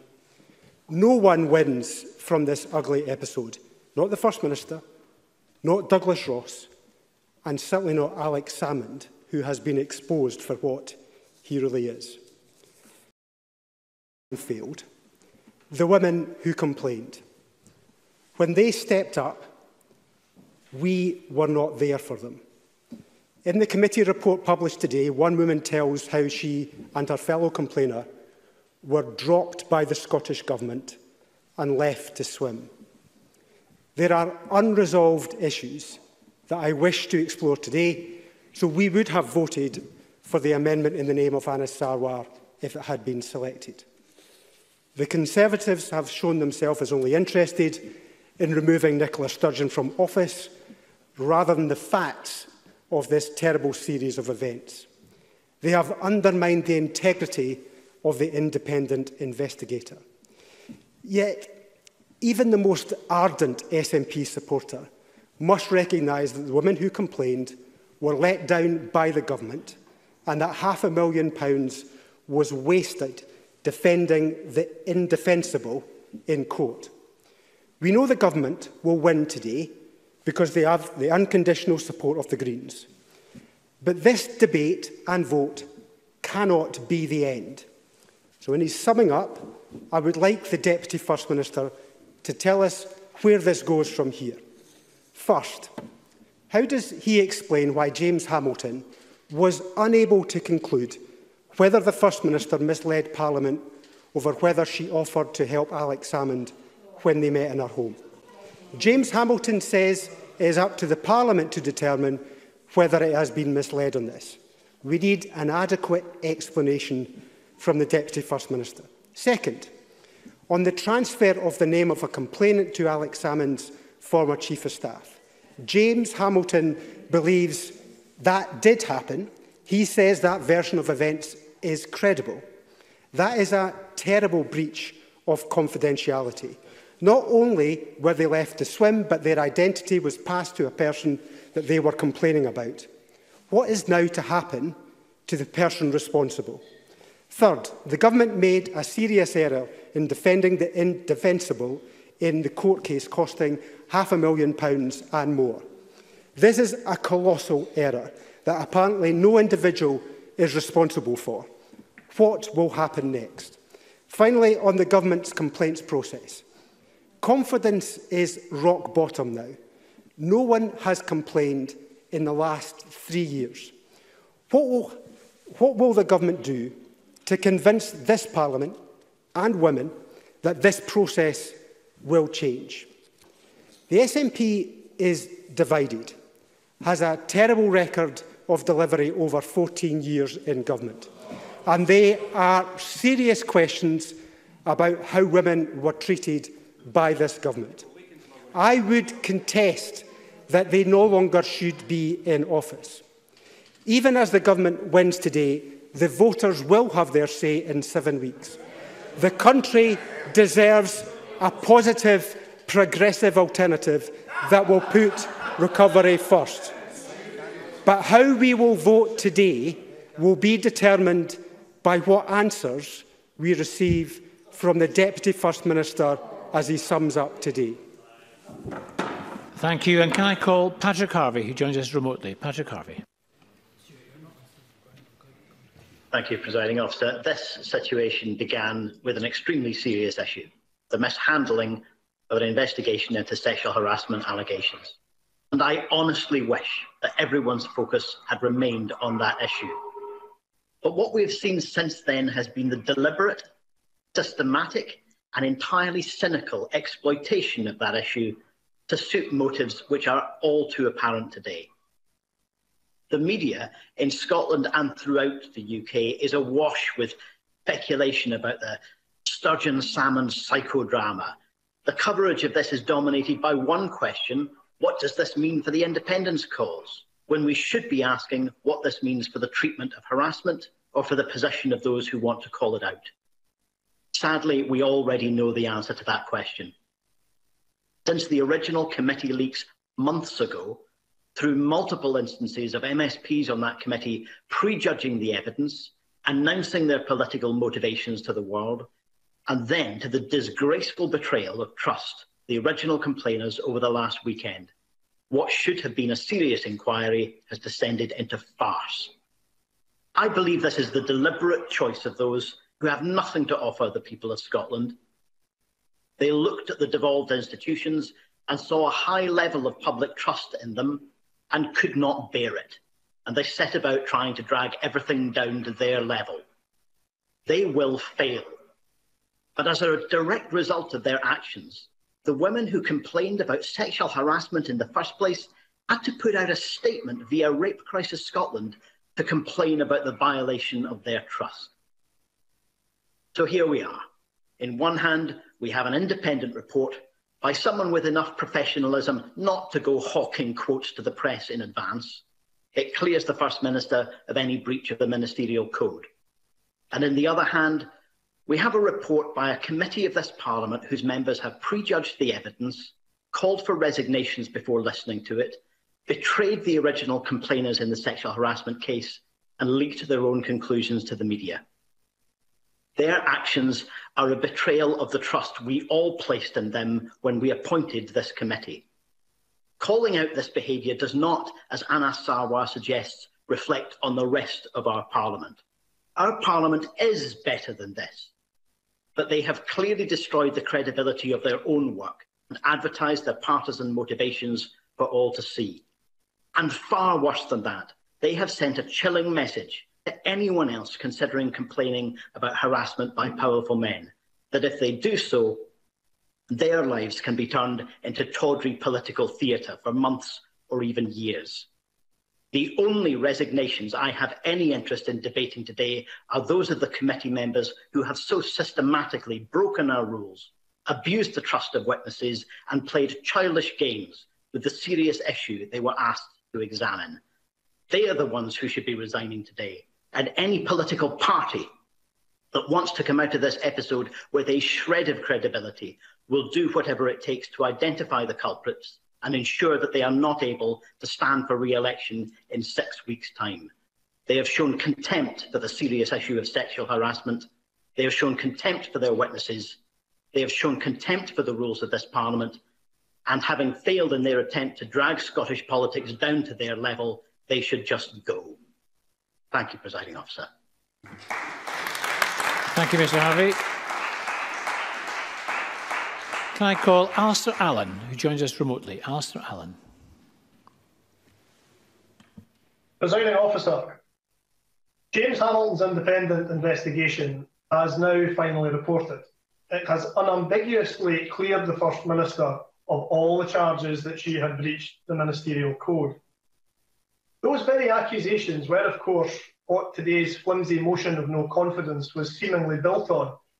And judging by what I've heard so far, they are the dead horse which the Tories look determined to flog. It is worth collectively reminding ourselves, though, that this whole unhappy story isn't ultimately about politics. It's not about the conspiracy theories that grip the political and media worlds and which at one fevered point encompassed everyone in Scotland from the First Minister to SNP staff, to the complainers, to the civil service, the prosecutors, and even, improbably enough, to the Lord Advocate. In case we forget, this is ultimately the much simpler, sadder story of two women, two real human beings who made complaints. The Scottish Government's own complaints procedures, as we all now know, completely failed them. So too, it gives me no pleasure to say, did some of the officials who were tasked with operating those procedures. For my many sins, Presiding Officer, I have served these last 2 years on this Parliament's Committee of Inquiry into the handling of those complaints. Like a number of other committee members, I decided many months ago not to give a breathless running commentary to the media about our evidence and private deliberations. And to say that our committee leaked like the Titanic would be to do a considerable injustice to Harland and Wolff. The Titanic only leaked the once. I can genuinely say that for me, the low point in my 14 years in this place was when I found out that someone on our committee had gone so far as to leak sensitive material purporting to be accounts of the two women, accounts which had in fact not been authorised by them for release. That, Presiding Officer, was in flagrant breach of every assurance the women had been given about the trust they could place in us. Now, some have said that such behaviour represents a challenge to the credibility of this Parliament. Well, like Patrick Harvey, I profoundly disagree with that assessment. I think it's simply a challenge to the credibility of some members. But it does, I am afraid, speak to the deep reserves of disfiguring political hatred which some people in this place apparently have for the First Minister. A hatred born, no doubt, of long political frustration, and which brings them to their confidence motion today. Presiding Officer, there were, of course, many things in the committee's report on which we all agreed, and I hope those findings will be useful to prevent people being failed again in future. The unevidenced insinuations about the First Minister, which were tacked onto the end of our report in the last day or two of our meetings, do not, I am afraid, fall into that category. In any case, Mr Hamilton's report demolishes the very basis for today's motion. The idea that the ministerial code was breached through failure to record meetings, the allegation that the First Minister may have attempted to influence the conduct of the investigation, or that she misled Parliament, or that she failed to comply with the law, are all rejected. So, Presiding Officer, as this Parliament draws to a close and this motion runs into the sands, what are the opposition left with? Their loathing aside, I mean. Well, they are left facing an election which it seems they have decided to make all about character. Presiding Officer, after this week, I wish them good luck with that one. Thank you, Mr Allen. And we'll turn now to closing speeches. Jackie Baillie, to be followed by John Swinney. Jackie Baillie. I am proud to have been a member of the Scottish Parliament since its inception, just like the Presiding Officer and the First Minister, a member of the class of '99. But never in my 22 years here have I seen or imagined anything quite like this.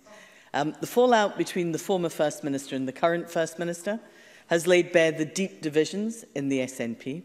It's laid bare the blurring of lines between the party and the government, and it has exposed the need for the Scottish Parliament, in my view, to have more powers to hold the government to account. I want to focus my comments on the committee report, but first let me say that the result of this vote of no confidence is a foregone conclusion. I have to question the motivation of the Tories to have a vote of no confidence before James Hamilton had even reported, before they had seen the outcome of the committee's inquiry, is deeply irresponsible. The committee report published this morning details the catastrophic failings of the Scottish Government on a matter of the utmost seriousness and sensitivity. Despite the obstruction of the Scottish Government, and the obstruction was significant, the committee has managed to get beyond the veil of government secrecy. We must never forget, though, the two female civil servants who complained about harassment and who have been comprehensively failed by the Scottish Government. I welcome the First Minister's acknowledgement of this and apology for it. But 3 years on, no one has taken responsibility for this. There have been no resignations, no sackings, yet we all acknowledge that the failure was catastrophic. The harassment policy was rushed through without any specialist advice or input. The handling of complaints was fundamentally flawed, with the appointment of an investigating officer that was not independent from the process. And the person who had oversight of all of this, who was involved in every aspect of the procedure, was the Permanent Secretary. And she must bear much of the responsibility. The Scottish Government still does not have a functioning harassment policy, so it is essential that the recommendations of the Laura Dunlop report are carried through urgently, and it's essential that the recommendations of the committee, the majority of which were unanimous, are carried forward too. The committee also felt that the Scottish Government's determination to plough on, defending their position in the Court of Session when the prospects of success were minimal, was irresponsible and cost the taxpayer in excess of £500,000. A majority also believed that the First Minister misled the committee about whether she would intervene following her meeting with Alex Salmond on the 2nd of April. Now, I know that this has been painted as a partisan decision, but let me say to you, one independent member, one Labour member, 2 Tories and 1 Lib Dem agreed after hearing the evidence. That's not partisan. But 4 SNP members who voted together were never, despite what they may have heard, were never going to vote to criticise the First Minister. There remain many serious questions that need to be answered. That need to be answered about the First Minister's judgment, that need to be answered about the Scottish Government's handling of harassment complaints. But above all, we need to ensure that women coming forward to complain about harassment are not let down by the Scottish Government ever again. And can I call John Swinney to be followed by Liz Smith? John Swinney. Presiding Officer, it is my privilege to close this debate for the Government and to encourage Parliament to reject this baseless motion from the Conservatives. At the heart of this debate, as many members have talked about, are 2 women who had the bravery and the courage to complain about behaviour that was unacceptable. I say to Parliament honestly that they were let down by the Government. That has been acknowledged by the First Minister, by me on countless occasions, and we accept that criticism and we have apologised for it. But as Dr Alistair Allen has just said, those women were also very badly let down by somebody who was a member of this committee by leaking a misrepresentation of their evidence to a Sunday newspaper. That has added trauma upon trauma to these complainants, and whoever was responsible for that should consider the issues raised by Patrick Harvey in his contribution, because they are unfit to be a member of this Parliament. The Government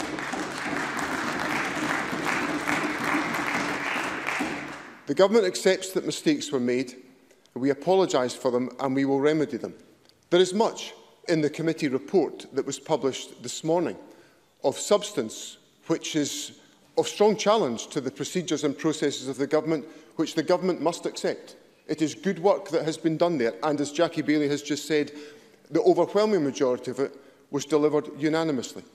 The Laura Dunlop report that was passed to the Government last week, I have indicated publicly the Government will take forward, along with the Harassment Committee inquiry report and that of Mr Hamilton, to make sure that action is taken speedily to address the issues that need to be addressed, to make sure we have in place a policy framework that is fit for purpose to enable anyone who has the need to complain to be able to complain and to complain with confidence. So those will be the actions of Government, and it will be for incoming ministers to take that forward after the 6th of May.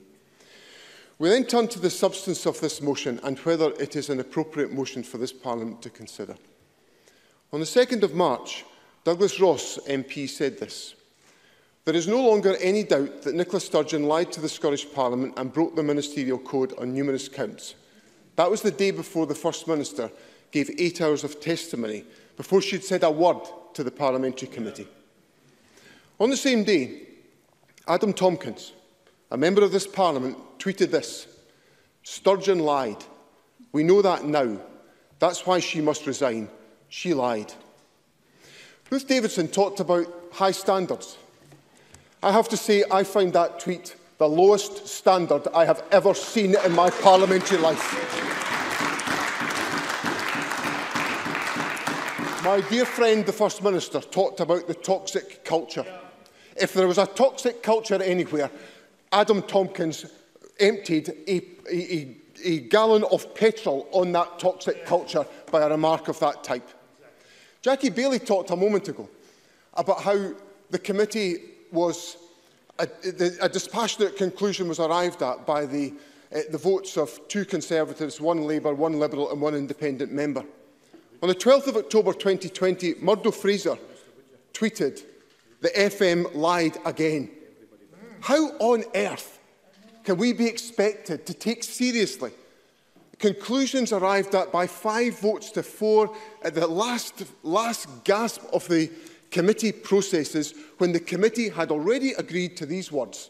For all these reasons, the committee believes that James Hamilton report is the most appropriate place to address the question of whether or not the First Minister has breached the Scottish Ministerial Code, and yesterday Mr Hamilton gave his verdict. I am of the opinion that the First Minister did not breach the provisions of the Ministerial Code in respect of any of these matters.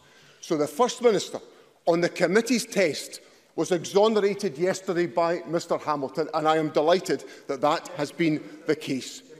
I have sat in close quarters to the First Minister for many years, as colleagues, sometimes in active disagreement about priorities, most of them, respectfully, First Minister, about money, if I seem to remember. But throughout all of my days of dealing with the First Minister, I have always known I was dealing with an individual of integrity, of character, of responsibility and of devotion. Devotion to serving the people of this country. She has given every ounce of her energy to protect the people of this country in the last trying 12 months over COVID. She has done everything she could to protect the public, and the last thing she deserves is this grubby motion from the Conservatives, and I invite Parliament to chuck it out at the first available opportunity.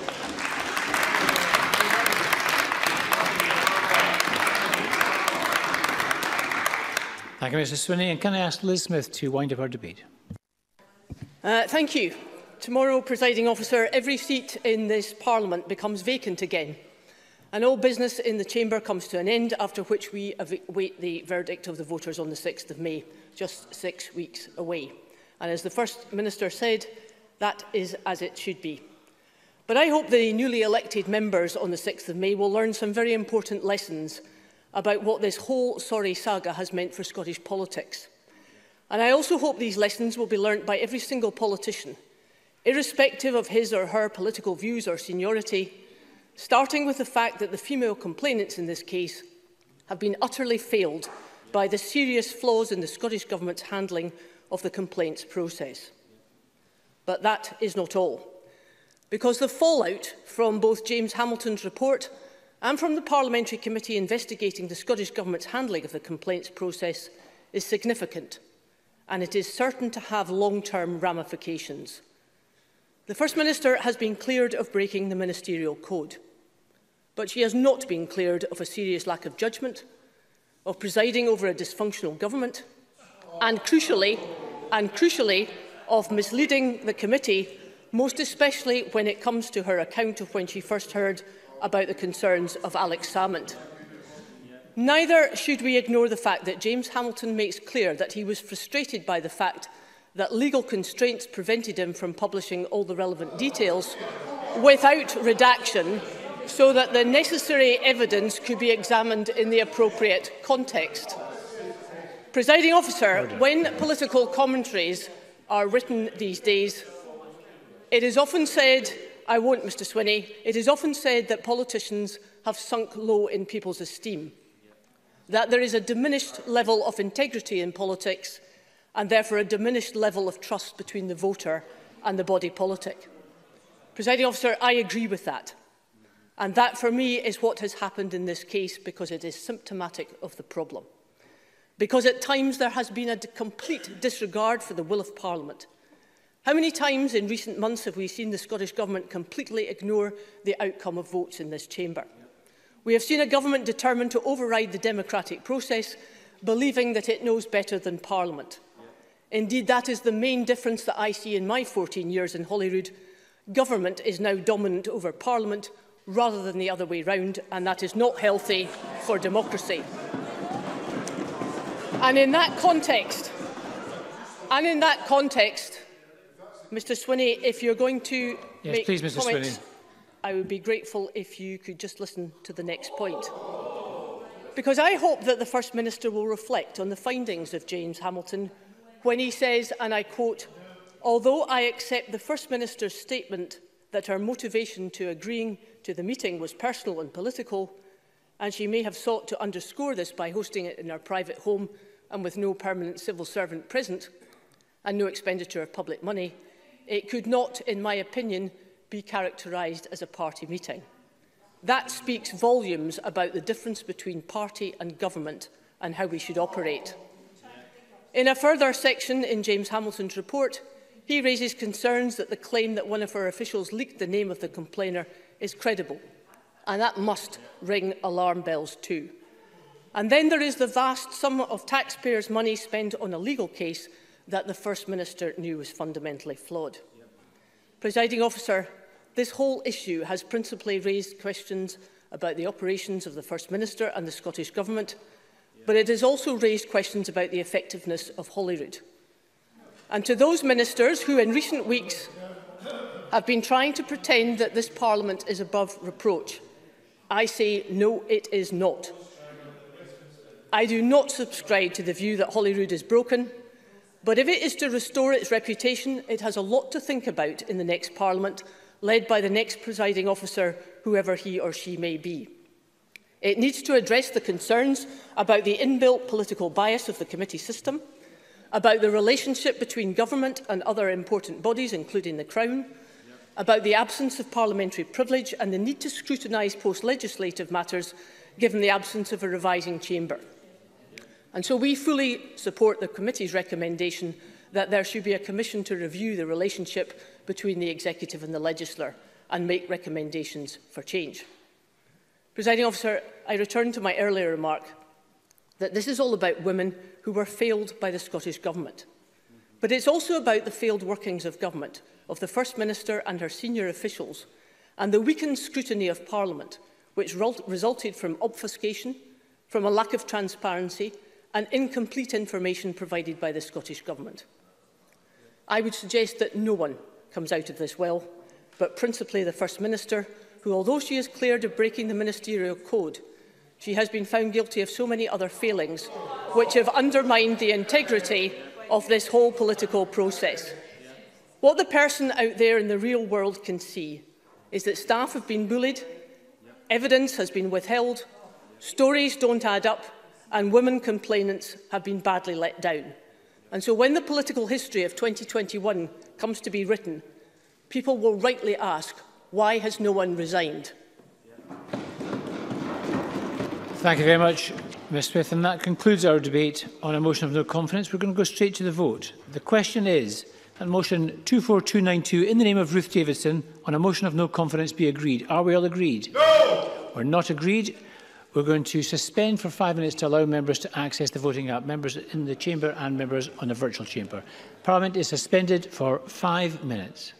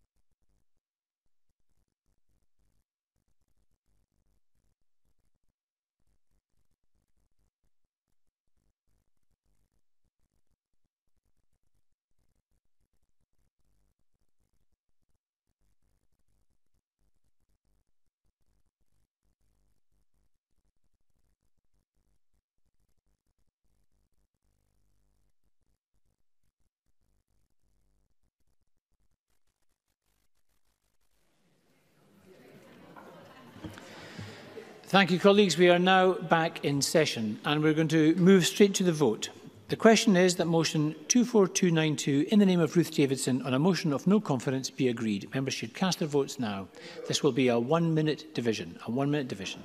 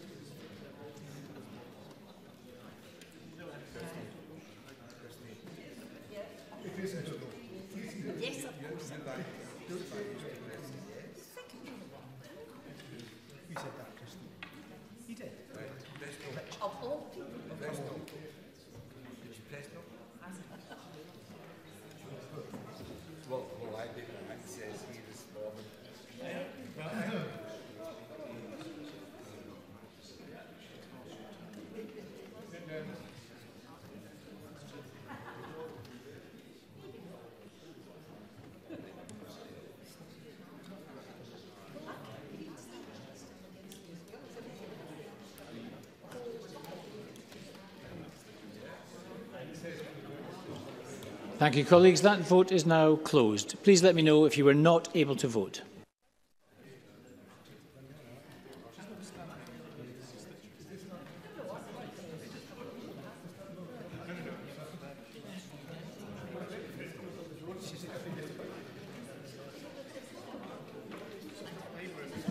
Can I call Gill Patterson to make a point of order? Gill Patterson to make a point of order. Thanks very much, Presiding Officer. I was unable to access the app. I would have voted no.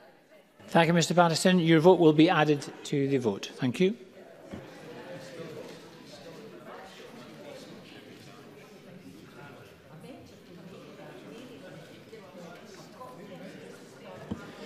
Thank you, colleagues. The result of the vote on motion 24292 in the name of Ruth Davidson is yes 31, no 65. There were 27 abstentions and the motion is therefore not agreed.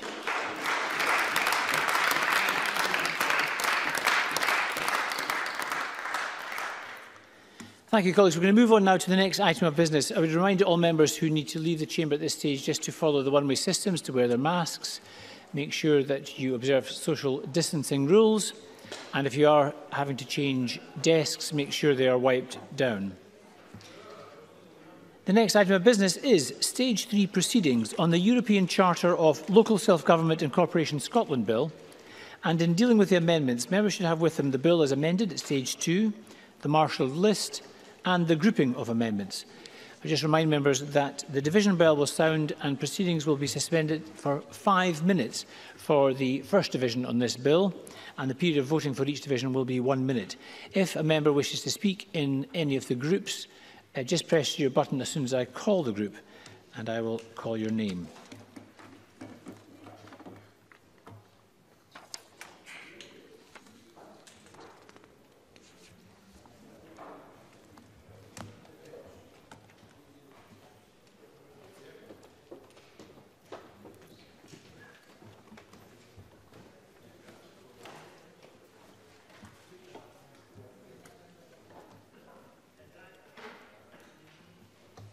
Thank you, colleagues. So we're going to turn now to Group 1. This is on the meaning and interpretation of the Charter.